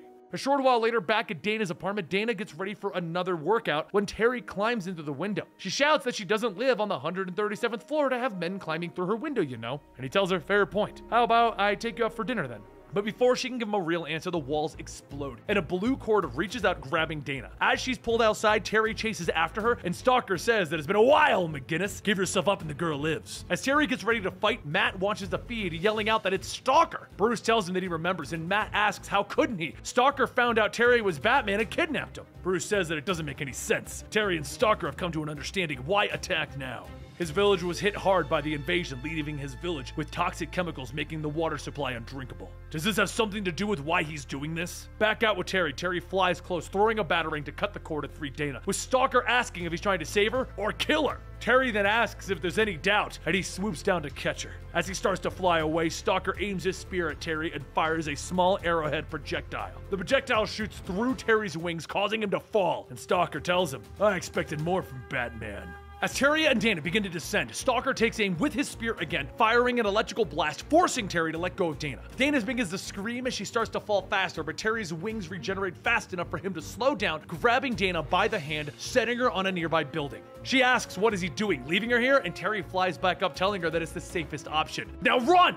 He flies back up, throwing a handful of explosives at Stalker, and Stalker tells him that he's become more aggressive. Good. And then he hits Terry with a blast at the chest. Terry stumbles back, and as he does, Stalker fires another cord from the end of his spear to grab Terry by the legs, and he jumps down onto a fuel truck. Stalker kicks in the windshield, reaching down, telling him that he's doing this for his village. If he can bring Batman in, his village can eat. As Stalker grabs the lever, he pulls back on the thrusters to try and start burning Terry. The fuel truck then begins to pick up speed, with Terry asking himself, what is he going to do in this kind of situation? He leans down, grabbing the cord, pulling himself up closer towards the thrusters. Once in place, he throws an explosive batarang inside, causing the thrusters to explode. The fuel truck starts to fly out of control, and it crash lands on the top of a nearby building. A few seconds later, the fuel ignites, causing the building to be covered in flames, and Stalker calls out, calling to Terry that he's coming for him. Soon, Terry turns off his cloaking device, and as Stalker turns back, he said that he was supposed to deliver him alive, but his corpse will have to do. Terry claws at his back, and as he punches him down, he tells him it's over. Admit it! And Stalker thrusts the bottom of his spear up, knocking Terry away, and as Terry gets back up, he throws 3 batarangs. Stalker waves his spear to deflect all 3, and he tells him, you know, a smart hunter wouldn't always focus on what's in front of him. He would also watch his back. But before Terry has a chance to react, the cord from Stalker's spear creeps up from behind, grabbing Terry, flinging him into the air. Stalker then pushes a button on the spear, electrifying it, slamming Terry back onto the ground. Stalker then takes the cable, wrapping it around Terry's neck, telling him, for my village to live, you gotta die.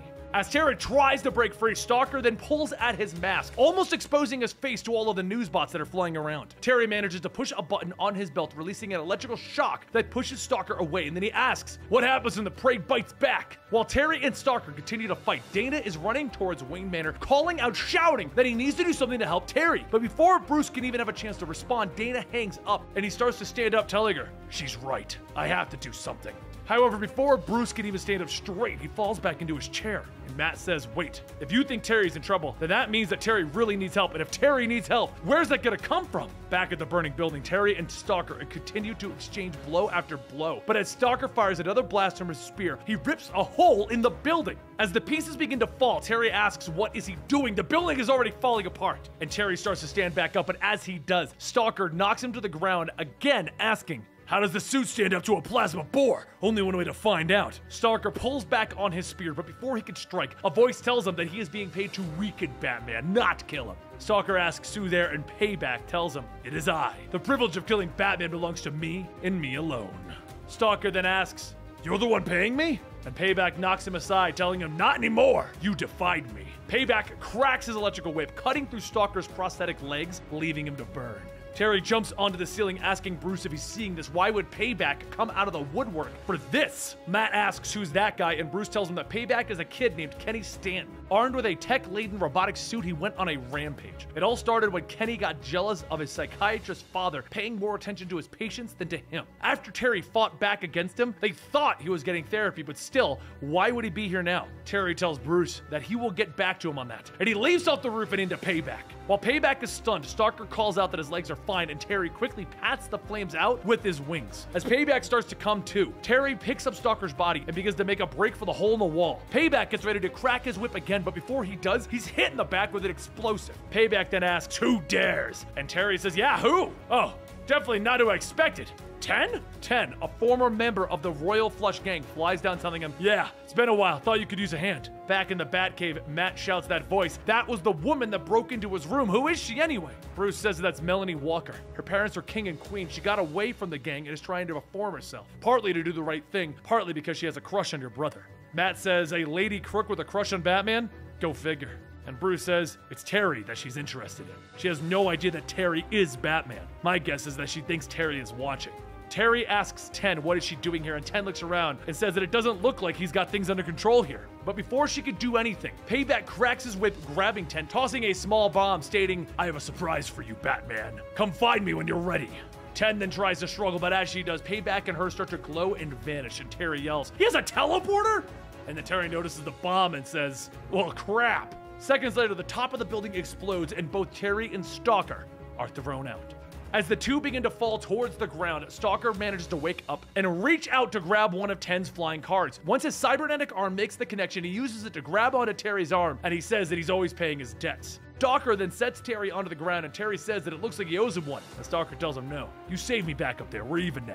But while Gotham is burning, over at Payback's hideout, he watches the news feeds and says, yes, these people are finally getting what they deserve. 10 asks him how could he think that people are dying, and Payback tells her, good. Them and their absurd hero are responsible for making me after all. 10 lunges at Payback and he swings his arm back, throwing her down, and then teleports in a news bot stating that Batman is about to witness what's about to happen to her. Back at the burning building, Terry helps those that he can get out of the fire, but as he goes to check on Barbara, she asks why is he glowing? Terry asks what does she mean, and as Terry goes to respond, he's teleported away into a sealed tank filled with water. Terry quickly seals the suit, turning on the oxygen flow, but before he can even try to escape, he's hit with sonic emitters. His ears begin to ring, and Payback asks if he's even still alive in there. Good. Wouldn't want you to miss your friend's last breath. As Payback starts to choke 10, Terry calls out to Melina, and Payback asks, first name basis? This is gonna be more fun than I expected. Terry begins to beat on the glass, and as he does, small cracks begin to form. With one final punch, he breaks through, causing the water and himself to flow out in front of Payback. Before he can get back up though, Payback whips the water, electrifying and shocking Terry. Once the electricity fades, Terry begins to get back up, stating that he doesn't have to do this, and Payback throws 10 to the side, stating, yes, I do. Terry swipes at Payback asking why, and Payback punches him, shouting, Payback! Payback then begins to beat on Terry, yelling, this is all your fault, and young innocent boy ended up in a place with other boys who were older than him and picked on him. His therapy was torture. Terry yells back, what happened to Kenny is the result of his old man. The kid became Payback because his father ignored him. Back in the Batcave, Bruce continues looking through the records of Kenny and learns the truth about what happened. Kenny's father was so ashamed of him after what happened that he completely turned his back on Kenny, leaving him all alone, and he never visited. Nothing, he left him to rot. So Kenny ended up doing the one thing that he thought he could as his only way out. Back in Payback's hideout, he grabs his mask, shouting, that's right! As far as I'm concerned, Batman is the one who killed my son! As Payback pulls back his mask, he reveals that he is in fact Kenny's father. Terry then says, wait, Kenny is... But before he could process the information, two mechanical arms reach out from the ground, latching onto his arms. Payback turns on a cannon, pointed right at Terry, telling him, for what you did, you will pay. The cannon releases a constant blast of energy into Terry's chest and begins to tear away at the suit's defenses. Batman gets up from his chair, shouting that the blast is more than Terry can take, but as he runs, he trips and falls. Matt helps him back up into his chair, telling him that if anyone's going to do anything, it's going to be him. He's watched all the old videos of him training Damian, performed all the same drills over and over again. Bruce says that he can't go out just like that. Someone will recognize him, so Matt grabs a hammer, telling him it won't be a problem. He takes the hammer, smashing one of the costume cases containing a Robin costume. And he asks, are you okay with this? Bruce doesn't hesitate, telling him to go, and Matt picks up everything, stating that there's one more thing to get. Once he heads into the next room, Bruce contacts him, telling him that he needs to be careful. No matter what, he will listen to every direction that he is given.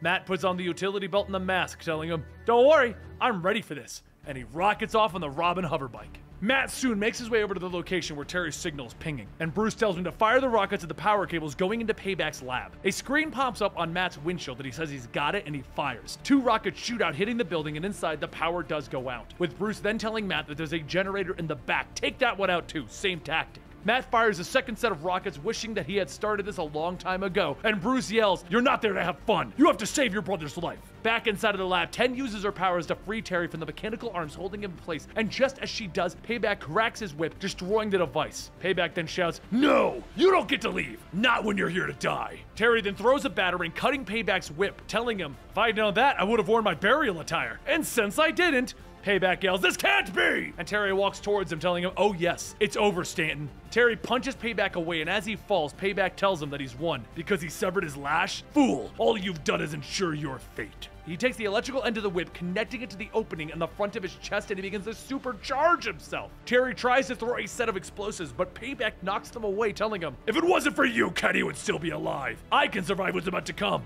Can Batman? A few seconds later, the entire lab explodes, and through the fire, Terry jumps at Payback, asking, you want to die? Payback punches Terry to the ground, and as he does, 10 calls out for help. But as Payback looks back, he asks, what was that supposed to do? And he grabs her by the throat. He starts to squeeze down when he hears something off in the distance getting louder, and a few moments later, Matt flies the hoverbike into the building, landing right on top of Payback. Terry takes a moment to look at Matt and then shouts, how could you let him do this? Payback pushes the bike off, stating, is that a Robin? He's no older than Kenny. This'll be perfect. Payback picks Matt up by the shirt, but as Matt reaches for a battering, Payback knocks it out of his hand, telling him, you will do nothing.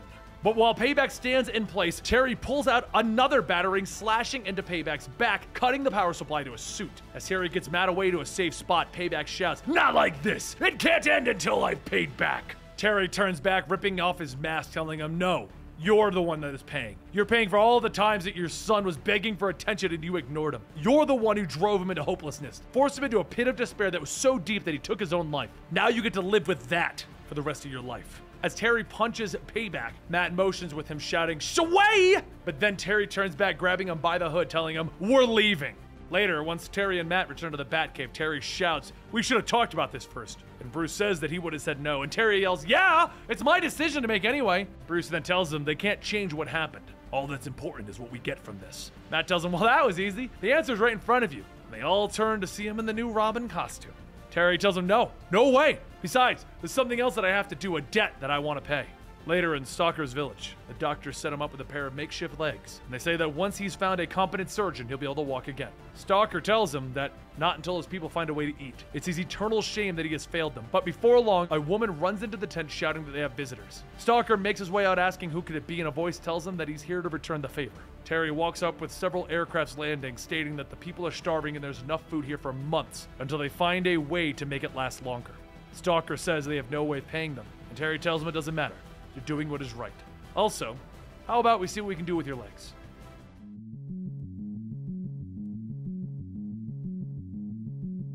As Neo Gotham sits down to tune into the nightly news of Jack Ryder and Adeline Stern, viewers learn that there's been a report of an active shooter at the police headquarters. Jack asks if there's any word on fatalities, and Adeline tells him that they're hearing that several officers and civilians are down and the shooter is still active at the present moment. Jack then says that they can only hope that Commissioner Barbara Gordon can get a handle on this crisis before anybody else gets injured. Over at the police station, she hides behind a pillar as she's being shot at, calling out to Scab, telling him to drop the weapon before he winds up dead. But the Joker's gang member Scab pulls his hostage closer, asking, "Why would I drop my weapon when there's monsters flying around here? They're everywhere."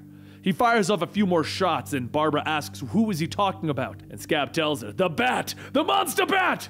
Barbara thinks to herself, "Batman? What does he have to do with this? He's not even here." Meanwhile, over at Wayne Manor, Terry walks with Bruce, telling him that this is a mistake. No matter which way he cuts it, it's wrong. Bruce tells him that his brother will benefit because he has him to help him. As the two step outside, Terry says, "Don't tell me." And a second later, Matt flies by in a Robin costume, shouting, "Scope this, bro! I'm flying!" Bruce goes on, stating that Matt is in the game and he'll continue with or without Terry's permission. Terry yells that this is not his call, and Bruce says that they both know what he's been exposed to. It would be much safer if they supervise him than allow him to sneak out on his own. Terry sighs, stating, "Okay, I realize that it would be more dangerous, but that doesn't mean that this is right." As Matt flies around over their heads, he calls out to the others that they have company. It's Melanie! Terry hurries inside as Melanie rings the doorbell, and when he opens the door, he tells her that it's nice to see her use the bell instead of breaking in. The two walk off alone, and Melanie says that she's a different person now. She isn't part of the Royal Flush Gang anymore. Terry says that if she's trying to convince him, breaking into their home isn't exactly the best way to show that. Melanie looks at him and says, "Look, she's sorry, old habits die hard," as her sponsor would say. They haven't seen each other in a long time, and she just wants to start over. She's been worried about him, and he spends all of his time here, and he's not even related to Bruce Wayne. Why would he live in this empty mausoleum? Terry says that Bruce needed an assistant, and he went to work for him. That is still the case. With both his parents gone, he and Matt are the only family that Bruce has. He also knows that she didn't come along here to ask about that. She gets closer, stating that when she left the Royal Flush Gang, she was hoping that he would come after her, since they had a nice thing going, right? But he never did. Why? Terry steps back and says that he's not sure. Stuff, life, fear. Melanie leans in, telling him, "You saw me help Batman. I'm trying to prove that I've changed." But outside of the manor, Terry's current on-again, off-again girlfriend, Dana, gets out of a cab, calling Terry's phone, stating that she really hates to leave another message. But since he hasn't been picking up, she's just gonna drop by in like 5 seconds. She wants to talk because she's not sure about this whole dating Batman thing anymore. It's just too much, too weird. As she hangs up her phone, walking into the mansion, out of the corner of her eye, she sees Terry and Melanie kissing. She begins to cry, but instead of saying anything, she leaves. Just then, Matt shouts across the yard that he's sorry to interrupt kissy time, but Mr. Wayne needs you now, Terry. Terry tells Melanie that they'll talk later, and he hurries down into the Batcave, telling Bruce that this better be important. Bruce says that there's been a shootout at the police headquarters, and the one doing the shooting is Scab. Terry asks, "That big oaf? He's basically a pussycat." And Bruce adds on troublemaker, but not a murderer. Until today. Terry starts to get ready and Matt shouts, "Wait for me!" And Terry tells him, "No, you're not ready." Bruce says that he can't deny Matt this chance now and eventually he'll strike out on his own. "The prototype will work as the suit until I can develop something equal to what you have. Do what older brothers do, Terry. Teach." Terry tries to think of something to say, but then he sighs, telling him, "Fine." And Matt begins shouting, "Sway!" As the two fly out of the Batcave, Matt asks, "Do you realize what this means? For the first time in forever, Batman and Robin are back, baby." Back at the police station, Scab pushes the gun to the hostage's head, telling Barbara that she works for him too. They all do. Barbara holds her gun away, stating that he's just hallucinating. Let the woman. But as Barbara starts to get closer, Scab hits her across the face with the butt of the gun, yelling, "The man is the devil! Everyone in his army deserves to die!" Just then, Terry calls out to Scab as he crashes through the window, and Scab yells, "The bad monster is here! Oh, he'll kill us all!" As Terry lands, he tells Matt to secure the area of weapons and clear out the civilians while he takes care of Scab. Scab punches Terry, telling him, "I won't let you eat my soul! You're gonna die first!" Matt tells Barbara that they need to get her to safety, but Barbara says that she can take care of herself, Junior. Scab runs over to his bag, pulling out a machine gun, telling himself, "I need more firepower to take out the Bat." Bullets begin to fly through the building, all bouncing off Terry's suit, so he grabs a batarang, throwing it, knocking Scab out, stating, "Thankfully, we're here." He then turns to Matt, telling him, "I told you to get the people to safety, and you didn't. You could have gotten them killed. You're done. You're finished. From here on out, there will be no Robin." Then meanwhile, over at Adeline Stern's apartment, she sits down for her nightly tea, and a scratchy voice tells her, "You don't deserve that." Adeline drops her cup, and an image of a deformed Batman reaches out for her, telling her, "The only thing that you deserve is a one-way trip to hell." The next morning, Adeline gasps as she wakes up on her floor, asking, how did she... Wait, the monster was here! The Bat Monster! She gets up asking her home AI, where is the Bat Monster, and the AI tells her that she was alone last night. No one is here but her. She says, no, that's wrong. She knows the demon was here. It came to kill her. But outside, Terry goes on patrol, telling himself that he needs to get some answers. Scab called him a monster. Why? Let's see what the other Jokers have to say about that. He spots a heist by the Jokers and he kicks in on one of them, asking, "Your pal Scab went off the deep end last night. What's your game?" The one thug gets up, stating that they know nothing about nothing. And Harlette says that if they were there, they would have been killed too. Just like he wants the evil one. Harlette then begins to shoot at Terry, and as Terry ducks, she ends up hitting one of the other thugs. Terry throws a batarang at her to try and stop her, but as it knocks her down, a third thug says that he's gonna pay for that. He reaches into his coat, throwing a grenade, and as it gets closer to Terry, he smacks it away, sending it into a getaway truck. The truck explodes, and Terry says, "Okay, you want a monster? Then it's a monster you're gonna get." Back at the mansion, Matt sees Bruce and he tells him that Terry said he can't be Robin anymore. The House AI says that he must remember, Terry is your legal guardian. And Matt yells, "It's not Terry that's the problem, it's Batman. He's the freak who made the call. Someone should do something about him. Who made Batman king of the world?" Bruce tells him that he needs to calm down. He can't let his emotions get the better of him. They'll figure this whole thing out. Over in the city, Jack Ryder steps out of his apartment and the valet tells him that his car is ready for him. He says that he didn't order A, but just then Melanie steps out. "Maybe not, but I did." Jack laughs, stating, "Well, isn't this a pleasant surprise?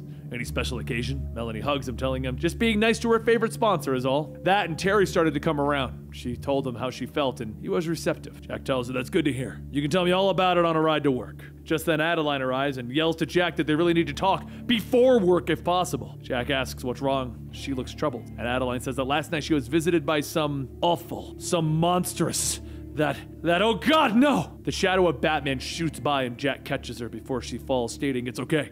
It's only Batman's shadow." And Adeline covers her head, shouting, "Keep that monster away!" Melanie looks up asking, "Monster?" Over at Dana's apartment, Dana's home AI tells her that she has left her patio door open again. She asks how. She didn't.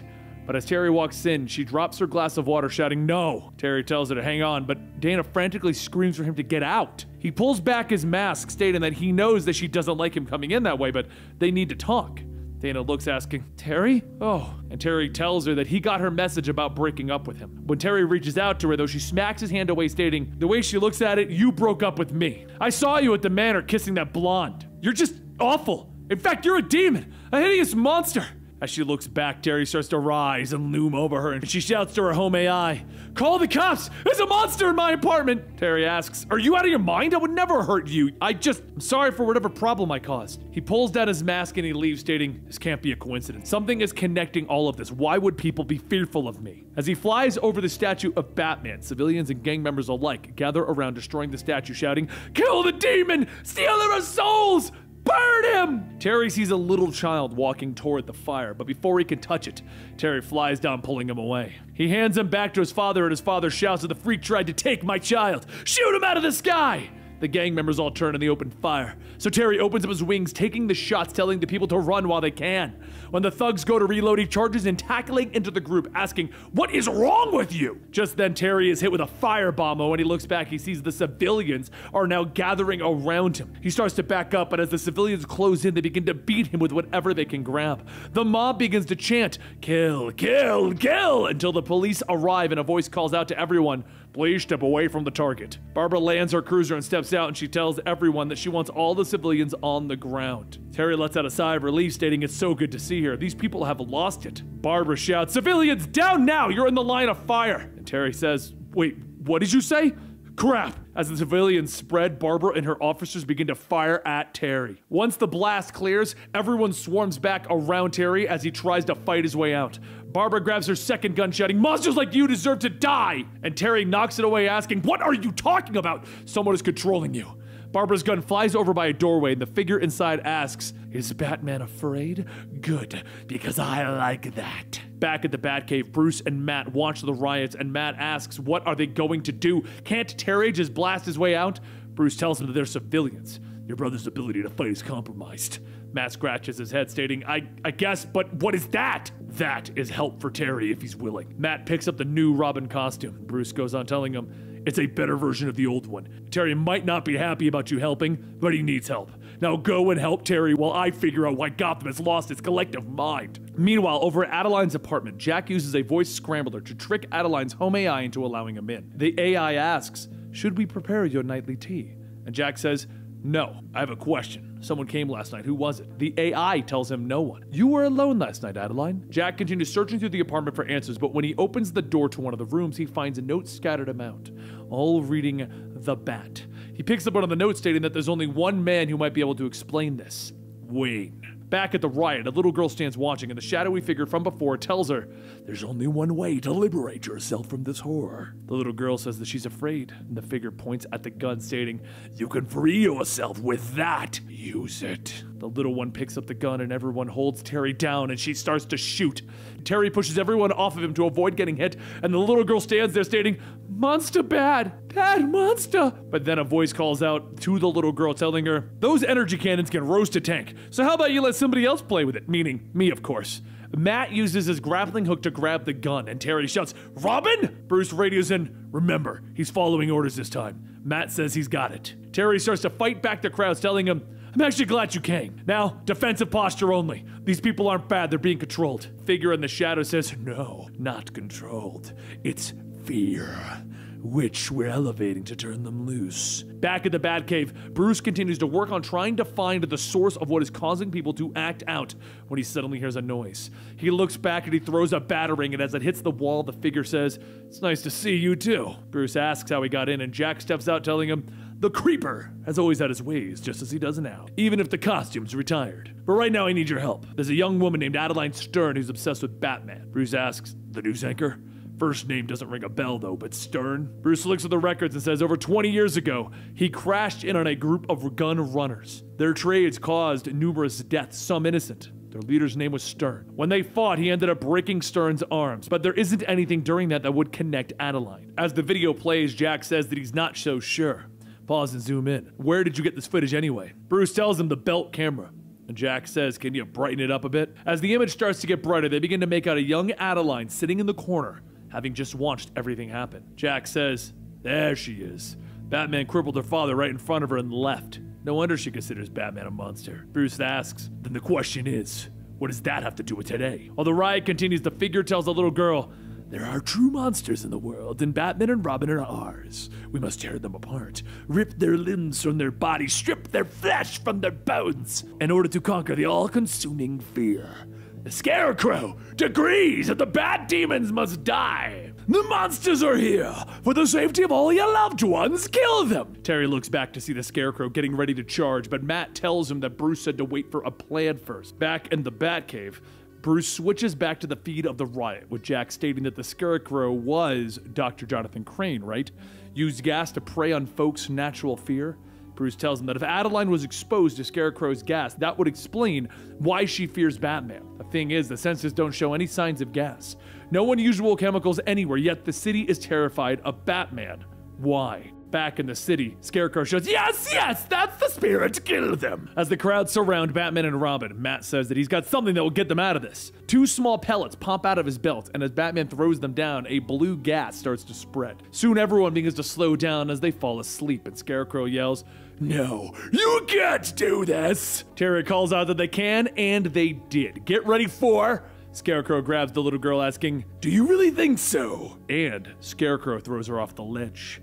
Terry quickly runs over, jumping, telling Matt, "Take care of the Scarecrow while I get the girl." Terry flies down, catching her, but as he comes back up, Matt shouts that the Scarecrow disappeared. He couldn't find him anywhere. A short while later, back at the Batcave, Terry and Matt arrive. Matt asks, "Is that the guy from TV?" "Yeah, Jack Ryder, the news guy." Bruce says that Jack is, an old friend. Jack wore a costume, did his part for the cause. Matt gets out of the Batjet asking, "Who was he? Hawkman? Green Lantern?" And Jack walks up the stairs stating that it doesn't matter anymore. "We need to focus on the Scarecrow. I'm gonna go find my friend. It's clear that she needs help, and it's better that Batman stays far away." Over at the news station, Scarecrow walks through the hall stating, "I do not like this, not at all. Batman was in the palm of my hand.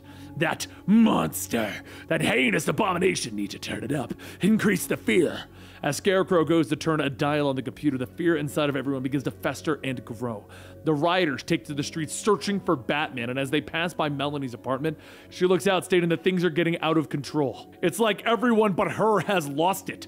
Back at the news station, Jack runs through the sets calling out to Adeline, and then stops when he hears Adeline stating, "Please, stop the monster," as she hides under her desk. Jack kneels down telling her that the monster doesn't exist. The Scarecrow's making her see something that isn't there. Lord knows that she has her own reasons for hating the Batman. Meanwhile, over the city, Terry flies the Batjet and Matt tells him that he doesn't get it. Mr. Wayne says the Scarecrow isn't using gas, so what could it be? Terry says that he's not sure, but they'll cover every neighborhood to make sure that they get samples. As they pass by some of the billboards, Matt says that those screens, it's kind of weird that they're blank, but it's kind of hypnotic. Just then, the jet warns Terry of an incoming particle beam. Terry flips the switch to the shield, stating that nothing can break through, but then the jet says impact imminent, and Terry says that Matt needs to eject. As the two escape, the particle rips through the shielding, blowing up the jet, and Terry asks, "How? Getting through those shields should have been impossible." Bruce radio's in, stating that whoever did it knew the codes to the shield's harmonics. No one would have known that unless. On a nearby building, Barbara lowers the smoking cannon, stating that the Beast's chariot is down. "Move in." Terry calls out to Matt, asking where is he, and then Terry notices a batarang flying at him. As it explodes, Matt says, "He's right here!" and he kicks Terry in the back. Matt shouts, "I will protect this city and fight you until you're dead." The crowd begins to gather below the two of them, and they all begin to cheer and chant for Matt to kill Terry, with Terry yelling, "Come on, can't you see it's me?" Terry catches one of Matt's kicks, but Matt uses the thrusters in his boot to blast Terry away, telling him, "I won't stop until you're dead." At the news station, Jack gets up, stating that he's going to get some help. They need to find a way to stop Scarecrow from getting to her. And Adeline says, what if I don't want it to stop?" Jack looks back and asks, "What do you mean?" And Adeline, now wearing the Scarecrow costume, says, "The child is gone. There is only Scarecrow." Back over the city, Matt tells Terry that he knows what to do, how to disable him, how to slay the Beast. Matt reaches into Terry's belt, breaking the flight controls on it. And then Terry begins to tumble down into the rioters. Matt watches as Terry gets closer to the ground, shouting that the Bat Demon will die. And a voice tells him that she has no idea what he's thinking, but as long as she's around, Batman lives. Terry, wearing her 10 outfit from the Royal Flush Gang, shoots by on her flying card, catching Terry before the mob can grab him and takes off. Terry looks up asking Melanie, and she tells him, yeah, she's probably the only friend he has right now. Back at the Batcave, Bruce watches and asks how everyone is affected but her. What makes Melanie immune to the Scarecrow? If the Scarecrow is using electronics or some kind of signal, audio, visual, maybe both. Over in the city, Melanie lands on a nearby building stating that she's pretty sure Scarecrow died. And Terry says that he did, must be the new model. Whatever Scarecrow's using is more powerful than before. Enough to even include Commissioner Gordon, and worse yet, the one who trashed my belt was. But before he could finish, Matt shouts, "Me!" And he flies in, punching Terry in the face. Back at the news station, Jack tells Adeline that he can help her, but Adeline yells that she is the Scarecrow! There's no other! No Adeline! Jack tells her, don't even try using that fear gas on me. I used to fear myself back in the day. Adeline presses the button stating that gas was yesterday. This is all technology now. The internet and AI receivers in every home allow me to connect to everyone. As Adeline increases the dose of fear, Jack collapses, pulling out a small device, stating that he's really hoping that Batman is getting this. Back over at the Batcave, the computer says that it's beginning to filter the signal, and Bruce tells Jack to hang on. Back over in the city, Terry begs Matt to focus on his voice, remember who he really is, and Matt yells, "I know exactly who you are, a monster that has to die!" Matt then starts throwing all of his batarangs out, landing one of them into Melanie's arm. Terry runs behind Matt, grabbing him, yelling for him to stop, and Matt uses the thrusters in the boots to blast Melanie back into a wall. Terry then lets go of Matt and hurries over to Melanie, but with his back turned, Matt throws out a small explosive device. Terry picks up Melanie to shield her, shouting that he needs to stop, and Bruce radios in that he's going to jam Scarecrow's signal, but he needs more time. But then Terry looks back, pulling off his mask, telling Matt, "Please, just remember." And Matt stops, asking, "You're not a monster?" And Melanie says, "Whoa! Terry McGinnis is Batman?" Terry walks over to Matt, telling him to ignore the voices in his head, whatever he is seeing. "See me!" Over in the Batcave, Bruce says, "Of course. The AI cubes, they're everywhere. Scarecrow must have been piggybacking off of them. Melanie must not have one, which is why she's able to avoid being under Scarecrow's influence." But up above Terry and the others, Barbara leads a squad of attack jets, and as she locks on, Bruce hits the signal scrambler. Barbara gets ready to push the button, and then a voice shouts for her not to do it. Terry flies up, telling her, "Don't do it! If you fire, you could kill thousands!" Barbara snaps out of the trance, pulling back the control, narrowly missing Terry and Matt. Bruce then appears on all of the TV screens around Neo Gotham, telling everyone, "Wayne Industries detected a covert signal running into your home AI devices. It caused you all to be gripped by a blind, unreasonable fear over someone who is only there to help." As Terry flies away, Melanie tells him that he has a lot of explaining to do when they get back. And Terry says that when they're all done, he will. But we have somewhere we need to go first. Over at the news station, Adeline looks at the screens, asking, "What is going on? What is happening?" Terry crashes in the window, stating that they happened. Adeline hides behind Jack, shouting that the devil has come for them. "Stop him!" And Jack swings at Terry, telling him to back off, but Terry punches him, telling him, "Your best years are behind you now." As Terry pulls back for another hit, Jack catches it, stating the signal is blocked, all right. But I know what drove that poor innocent child to this point of desperation. The last person that she needs to see right now is Batman. Adeline starts stumbling back, shouting to keep him away, and Jack walks over, taking off her mask, telling her it's going to be okay. The next day at Arkham, Adeline sits at her cell, stating that Batman, the demon, the devil, the monster, the beast, the Batman, the demon, the devil, the monster, the beast. And a voice comes over the cell stating, "The Batman is a monster, isn't he? When we get out, we'll be happy to deal with him."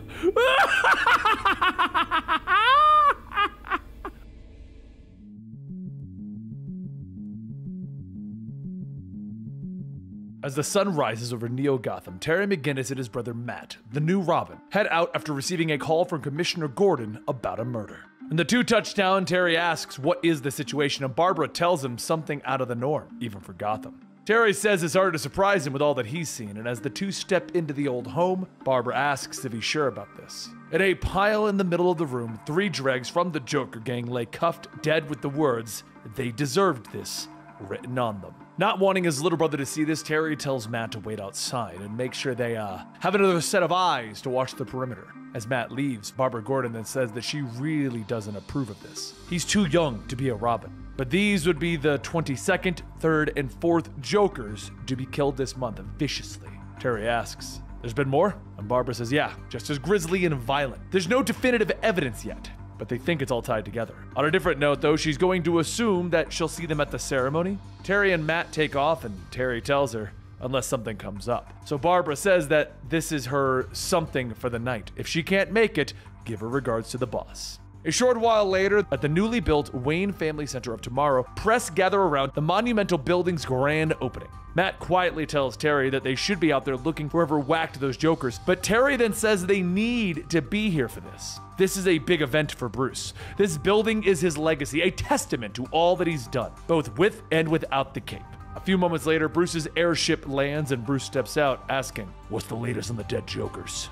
Terry explains what Barbara told him, and Bruce asks, "Why all this? Some insider out for revenge? A twisted vigilante who thinks that he's doing the city a favor?" As Bruce turns, he sees someone and says, "There, our group is now complete." Dick Grayson, the now mayor of Bloodhaven, along with his daughter Elena, step off the train with Bruce greeting them, asking, "How long's it been, Dick?" Dick tells him, not since Elena got out of the service. But, could I talk to you privately for a moment, Bruce? As everyone begins to head inside, Dick whispers that he's heard rumors of there being a new Robin. When is Bruce gonna give it all up? Bruce tells him Matt's good, talented, he'll be fine. And once everyone's ready, Lucius Fox takes the podium, welcoming everyone here with them today. He tells the crowds that the Waynes have been the cornerstone of Gotham since the beginning. Bruce Wayne has generously given Neo-Gotham the deed to this advanced building and with all of the latest technology to the city as a way to usher in this great new age. But before he drones on too long, please allow him to introduce the man of the hour, Bruce Wayne.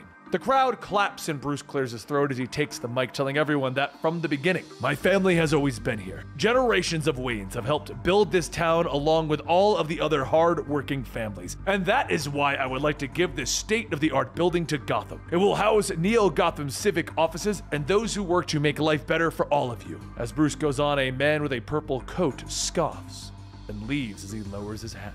However, as Bruce wraps up his speech back down on the street levels, Barbara is brought to Ace Chemicals where the Joker's bodies were found. One of the workers finds a card on the door with the words, "No one uses my name, no one." Barbara stares at the card asking, who's using whose name here? And back up top, Bruce hands over the deed to the new building. As Lucius opens up the envelope, he pulls out a letter with the words, "The joke's on you, Brucey!" Just then, the sound of grinding metal can be heard and everyone turns to see one of the trains to the building speeding into the station. Bruce grabs everyone, telling them, "We need to go!" And Terry and Matt run away so that they can change into the outfits of Batman and Robin without being seen. Once ready, Terry flies over to the train to try and stop it in its tracks, but a device planted onto the train's controls pulls the lever and the train flies off the rails. As the train begins to break apart, it crashes into Bruce's new building, causing massive damage to it in the surrounding area. The elevator Bruce and the others were on begins to fly off the tracks, and Terry and Matt swoop in to catch them before the building explodes again. Meanwhile, over at the police station, reports of the explosions flood in, with Barbara running to the office to get ready to leave when she hears a familiar voice. And the voice says, "Hello, Commissioner, or shall I call you Babs?" Barbara gets ready to speak, but the person tells her that it's been a very long time. You age so well. I've always felt particularly close to you, like we have a special bond. You hate the Jokers as much as I do, ripping off a good man's name the way that they did. Criminal, I say. They deserved to die. Barbara finally collects her words, simply stating, impossible. Joker spins around in the chair, pointing his gun at Barbara, asking, "Why so shocked? Are you stating that Bruce never told you that I was alive?" Joker fires his gun, but as Barbara narrowly dodges the shot, he asks, "Are you getting faster in your old age?" Barbara grabs a drawer from the filing cabinet, throwing it at the Joker, yelling, "You're the one who brought down the Wayne building!" As the gun is knocked out of Joker's hand, he reaches down, grabbing it, stating, "Well, I can't say you're wrong about that. Gloriously guilty as charged." Barbara then takes the miniature flag on her desk, stabbing it into the Joker's hand, kicking him in the face, knocking him out of the building. She shouts that he should never have come back, and as she looks out the window, she says, "No way." Joker is standing on a hover taxi, telling her, "Ta-da! Can you believe my good fortune? It's almost like someone planned it in advance." Barbara grabs her gun and begins to shoot, but as the taxi flies away, Joker yells, "Too bad I'm out of range, Babs! Just look at the Wayne building, how tragic!" Back over at the Wayne building, Terry and Matt grab a hold of the elevator with Bruce and the others in it and set it on the ground. As everyone gets out, Dick asks, "Did that runaway train just take out the entire complex?" And Bruce tells him, "That was no accident. My building was targeted." Dick then asks, "Any idea who?" So Terry flies over, stating that they're going to worry about that later. We still have to help the injured. Over on the flying taxi, Joker watches the news feeds of Terry and Matt helping the people, and he asks, "Is that, be still my heart, a new Robin? How perfect! Now I've got a goal worth working towards. Something to shoot for. Shiny red and green target." Down on the ground level of the Wayne building, Terry and Matt sift through the rubble, helping get everyone trapped out as quickly as they can. As the last few survivors are pulled out, a police car speeds by, with Barbara jumping out, telling Terry, "You have to get Bruce. We need to talk now." Once everyone is together, Barbara tells everyone what she saw. He's alive, not some imitator, the 100% real deal Joker. Chances are that he's the one who's been killing the Jokers. All of the notes they found didn't make sense at first, but now, Bruce sighs, stating, "I'm the one responsible for this. He was the one who took down the building, killed more than he can. Oh God. Meanwhile, elsewhere, the Joker's eyes widen as he sees what he's been looking for, stating, "There you are! Tribute to the greatest moment ever! Glorious, wonderful, exhilarating, and now, at long last, time for the sequel!" He laughs as he pulls down the crowbar from the wall that he used to beat Jason Todd to death. Later that night, a Joker's thug holds closed his trench coat, stating, "I hate this, hate this, hate this, hate this, hate this, but I gotta do it, no choice." He walks into the Joke's on You magic shop with the man behind the counter, stating, "Hey CC, been a while." CC opens up the trench coat, stating, "I'm sorry for everything, but I have to do this for Ruby, so the card won't kill her." CC opens up the coat, revealing a vest of dynamite and a screen with the Joker on it. And he yells, "Hello, Bertie! You supply the Jokers, the Pretenders! That's an infringement on copyright, trademark, and every standard of good taste that there is. You made them look like me. That's an insult, Bertie, one that cuts to the core. Take it away, CC." CC begins to cry as he holds up the remote, telling him, "I'm sorry," and he presses the button. The entire building blows up with the Joker shouting, "That would be sad, so very, very sad. But the indignity of it all the Jokers stealing my good name and using it for their own personal gain. Why, that is appalling, appalling, I say. They were imposters, frauds, and you know what else is a fraud? Neo Gotham. This town should be like it used to be, gritty, grimy. Wouldn't you agree, my loyal throwbacks?" In front of Joker stands 5 former Joker's members: Dottie, Willie, Ronnie, Ruby, and John. Joker sticks a cigar in Dottie's mouth, stating, "You realize what needs to be taken back, right? Don't worry, the cigar won't explode. In theory." He lights a cigar, stating, "Just one thing that's wrong, and that something is, John, you're what's wrong?" John steps back, asking, "Me?" And Joker grabs him by the face, telling him, "I have Ronnie, a Willie, a Dottie, and a Ruby, but John doesn't fit into that." As Joker goes on, Ruby starts to cry. Joker asks, "What's got you down?" She tells him it's CC, he was my. And Joker asks, "You're honey doodles? Forget about that, you're a throwback now. Here to help take Neo Gotham back to the mud hole it was meant to be." Ruby asks, "When it was plain old Gotham City?" And the Joker shouts, "Precisely! This town used to be such a grand place. Dark, creepy, filled with muck, blood, guts, and crime. It was glorious. And now everything is new and shiny. What's up with that? And the Bat? Don't even get me started on the Bat. He flies without a cape. He has wings, red wings, and a flying Robin. Have you ever heard of such a thing? It's crazy, I say, crazy. But it certainly proves what tech can do for a man. That's why if Batman is going to embrace technology, I shall too. John here, he'll be the key to making that work." John excitedly yells, Of course, boss. Whatever it takes, I'm here for you." Joker takes out his knife, stabbing John. "No, not anymore, you're not." Later, as Terry and Matt head over to the destroyed magic store, Terry asks, "What's the target?" Matt tells him a novelty shop, some goofy joke stuff.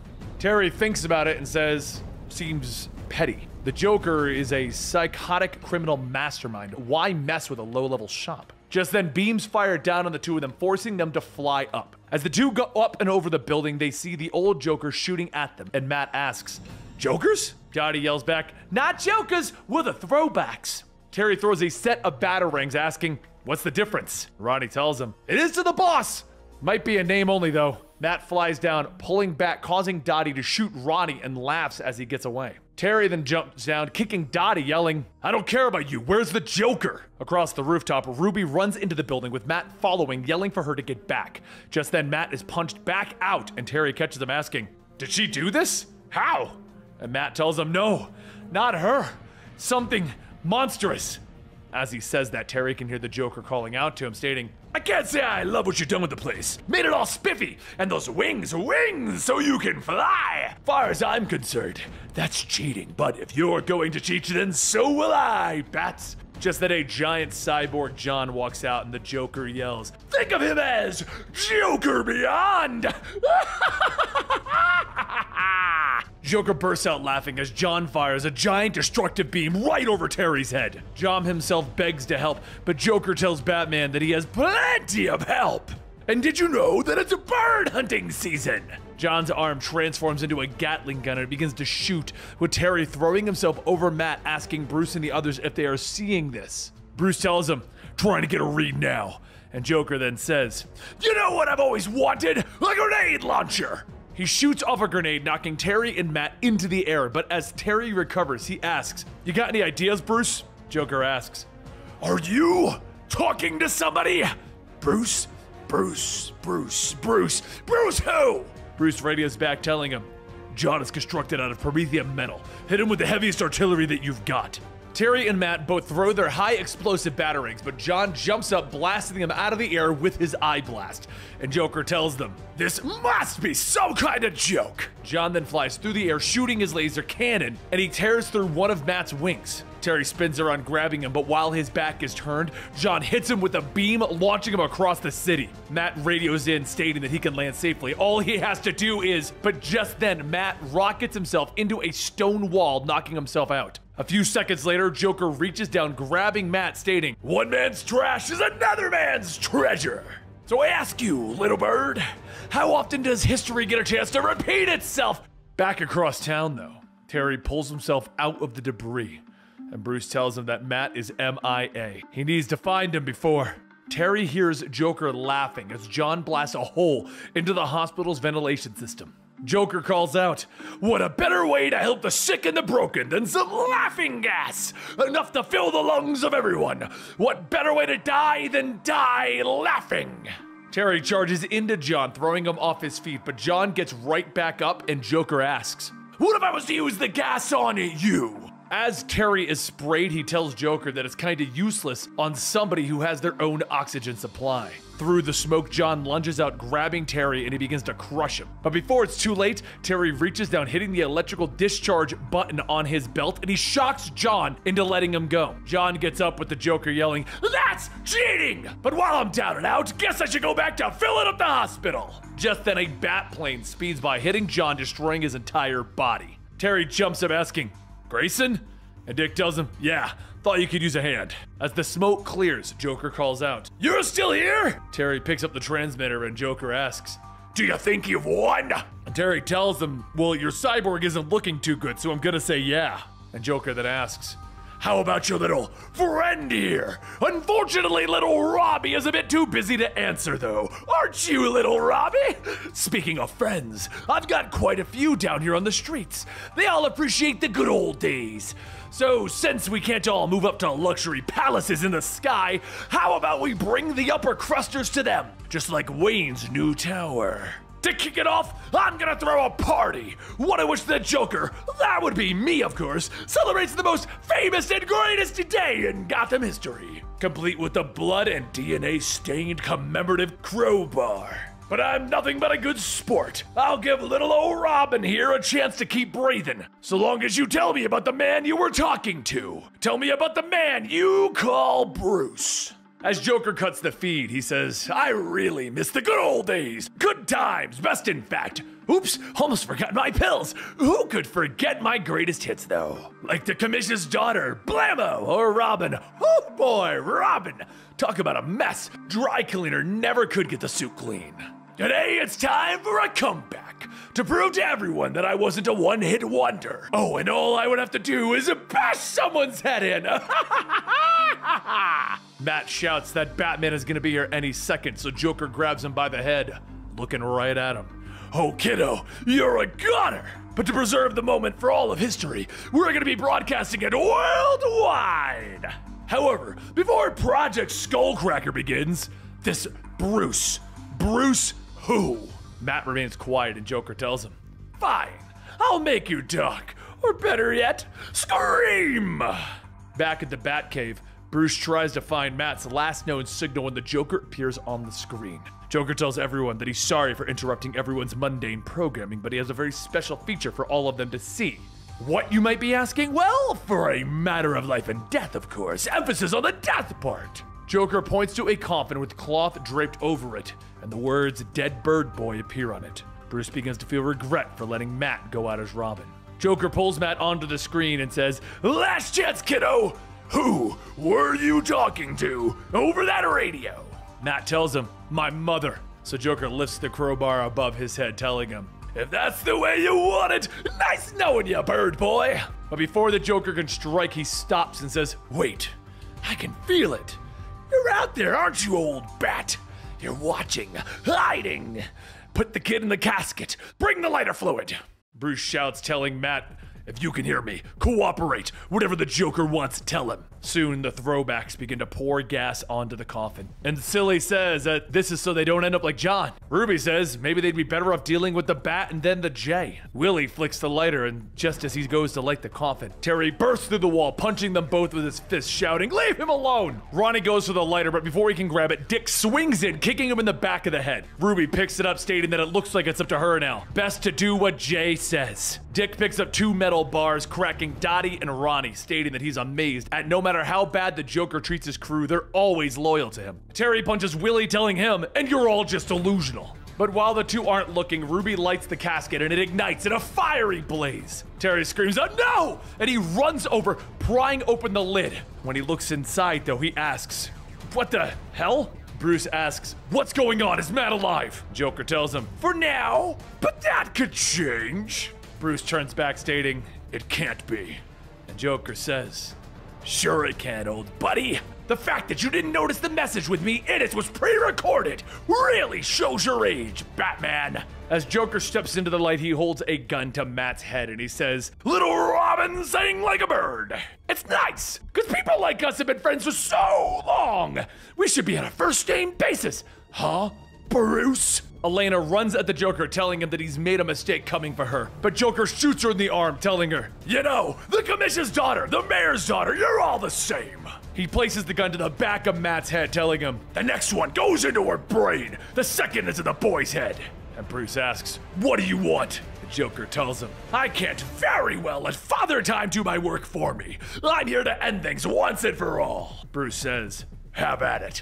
And Joker throws Matt aside, yelling, our time together's what made life worth living for me. Joker swings the crowbar as Bruce blocks it with his cane. A second swing breaks that cane in half. Joker then cracks Bruce in the back with the crowbar and then across the face. Bruce falls down with Joker lifting it up, stating, I almost hate to do this, but there's no way that I will let nature cheat me out of this one, you old bag. Bruce gets back up, positioning his body to let the crowbar hit him across the shoulder, but while Joker thinks he's won, he gets up, stabbing the broken cane into his arm. Bruce reaches into the Joker's vest, grabbing the gun, stating, this one chance is all I get. And Joker laughs. You know what? Go ahead and do it. Do it for Babs, do it for Robin, and so many more. You know you want to. But that's when... Joker grabs his chest, stating, my heart, not yet, not now. With one last gasp for air, Joker slowly releases his shirt, falling to the ground.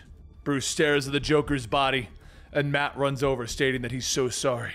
If he hadn't talked, he wouldn't have found. But Bruce stops him, stating that he has nothing to be sorry for. He's alive. And this demented, twisted soul has told his last joke. Except Matt sees it differently. He sees the Joker has broken in and he's won. He hangs and he begs the Joker not to do it, and the Joker laughs, telling him, it's nice to see you use please. But years ago, I killed a Robin, and tonight I'm going to do it again. Lightning strikes as Matt screams, waking from his nightmare. He pants and he looks at himself in the mirror, stating that he can't let this get to him. He can't be afraid. Don't ever be afraid. Down in the Batcave, Dick asks Barbara over the comms if she's got anything. And Barbara tells him that she ran all the tests, went through every record that they've had over the decades. There's no doubt that this is the Joker and he's dead. And Dick says, after all these years, it hardly seems possible. Bruce thinks about it and Elena asks, do you have any doubts? And Bruce tells her, did he die of some kind of heart attack? It seems wrong. Too peaceful for a monster like him. Barbara looks at the body and pushes it back into the locker, stating, as difficult as it was to comprehend, that twisted maniac is gone forever. Dick then says it's a shame that it didn't happen sooner, and Bruce tells him that that's why Terry is out there making sure that they wipe out the Jokers once and for all. And just then Matt runs in asking if they're talking about Terry. He went off on some mission alone, right? Dick tells him it's nothing to worry about, just rounding up the last of the Jokers. This time of night, he should be sleeping anyway. Matt yells, the Jokers are trouble, Terry needs him. Everyone turns back to the video feed of Terry fighting the last of the Jokers. Dick says, see? Nothing to worry about. Terry is just... But when he turns back, he sees Matt has already left. Dick tells Bruce that this business with him being Robin is on him. Wasn't Barbara and Jason enough? Not to mention the fact that the Joker almost killed his daughter. Bruce stares at the screen, stating that Matt has the stuff, he'll be fine. And a few moments later, Matt arrives at Terry's coordinates and he sees him blasting out of the building. One of the Jokers shouts not to let up, keep going. So the gang blasts Terry again, but Matt falls down, knocking everything to the ground, stating that they're not going to pull that trigger again. He picks up one of the thugs, stating that he's a murdering sicko. The man laughs, stating, "Idiot, don't you even know to watch your own back?" Just then, Matt is hit from behind, and another thug says that he's right, Junior. Gonna keep an eye in the back of your head for this kind of stuff, but I can help you with that. The thug brings the buzzsaws closer to Matt's face, so Terry throws out batarangs, knocking that thug back, and he tells Matt that he's got this. He should have stayed home. One of the thugs from before asks if they're really arguing, and Terry grabs one of the men, throwing him, telling him to shut up. The female of the group bends down, stating that she was just here for the ride. She really didn't want any part of this. And so Matt asks if she's going to surrender, and she smiles, stating for a cool guy like him, she'll go wherever he says. As she gets closer, Terry shouts for him to look out, and the woman pulls out a crowbar and begins to swing. Matt stares, frozen in place, but before the crowbar could land, a hand reaches out, catching it. Dick Grayson grabs the crowbar and knocks the woman out, telling Matt that he shouldn't be here. A few moments later, Matt snaps out of it, stating that he's sorry. And Dick kneels down, stating that he shouldn't be. The only thing that he should be worried about right now is being a kid. Later, back in the Batcave, Matt shouts that he will not stop being Robin, but Terry tells him that he froze and almost got killed. Dick says as his legal guardian, it's his call, and Bruce even agrees. And Matt asks, "So what? I locked up for a second. It won't happen again. Tell him, Terry." Terry says that he knows it hurts, but Dick is right. Deep down, he knows that Robin's time has come to an end. Matt takes off the mask, and Bruce looks back at the computer, stating that it's done. The Jokers are finished. And Dick says, "Wait, whatever happened to Harley Quinn?" Back at the morgue, a woman opens the locker containing the Joker's body and says that he doesn't belong here. He deserves better. "Come on, I'm taking you home, Puddin'."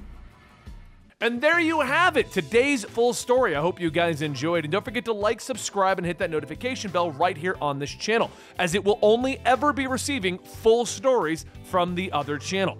And if you want to see the videos as they come out, make sure you go check out the Comicstorian main channel, where you get 5 days of videos a week. I'll see you next time.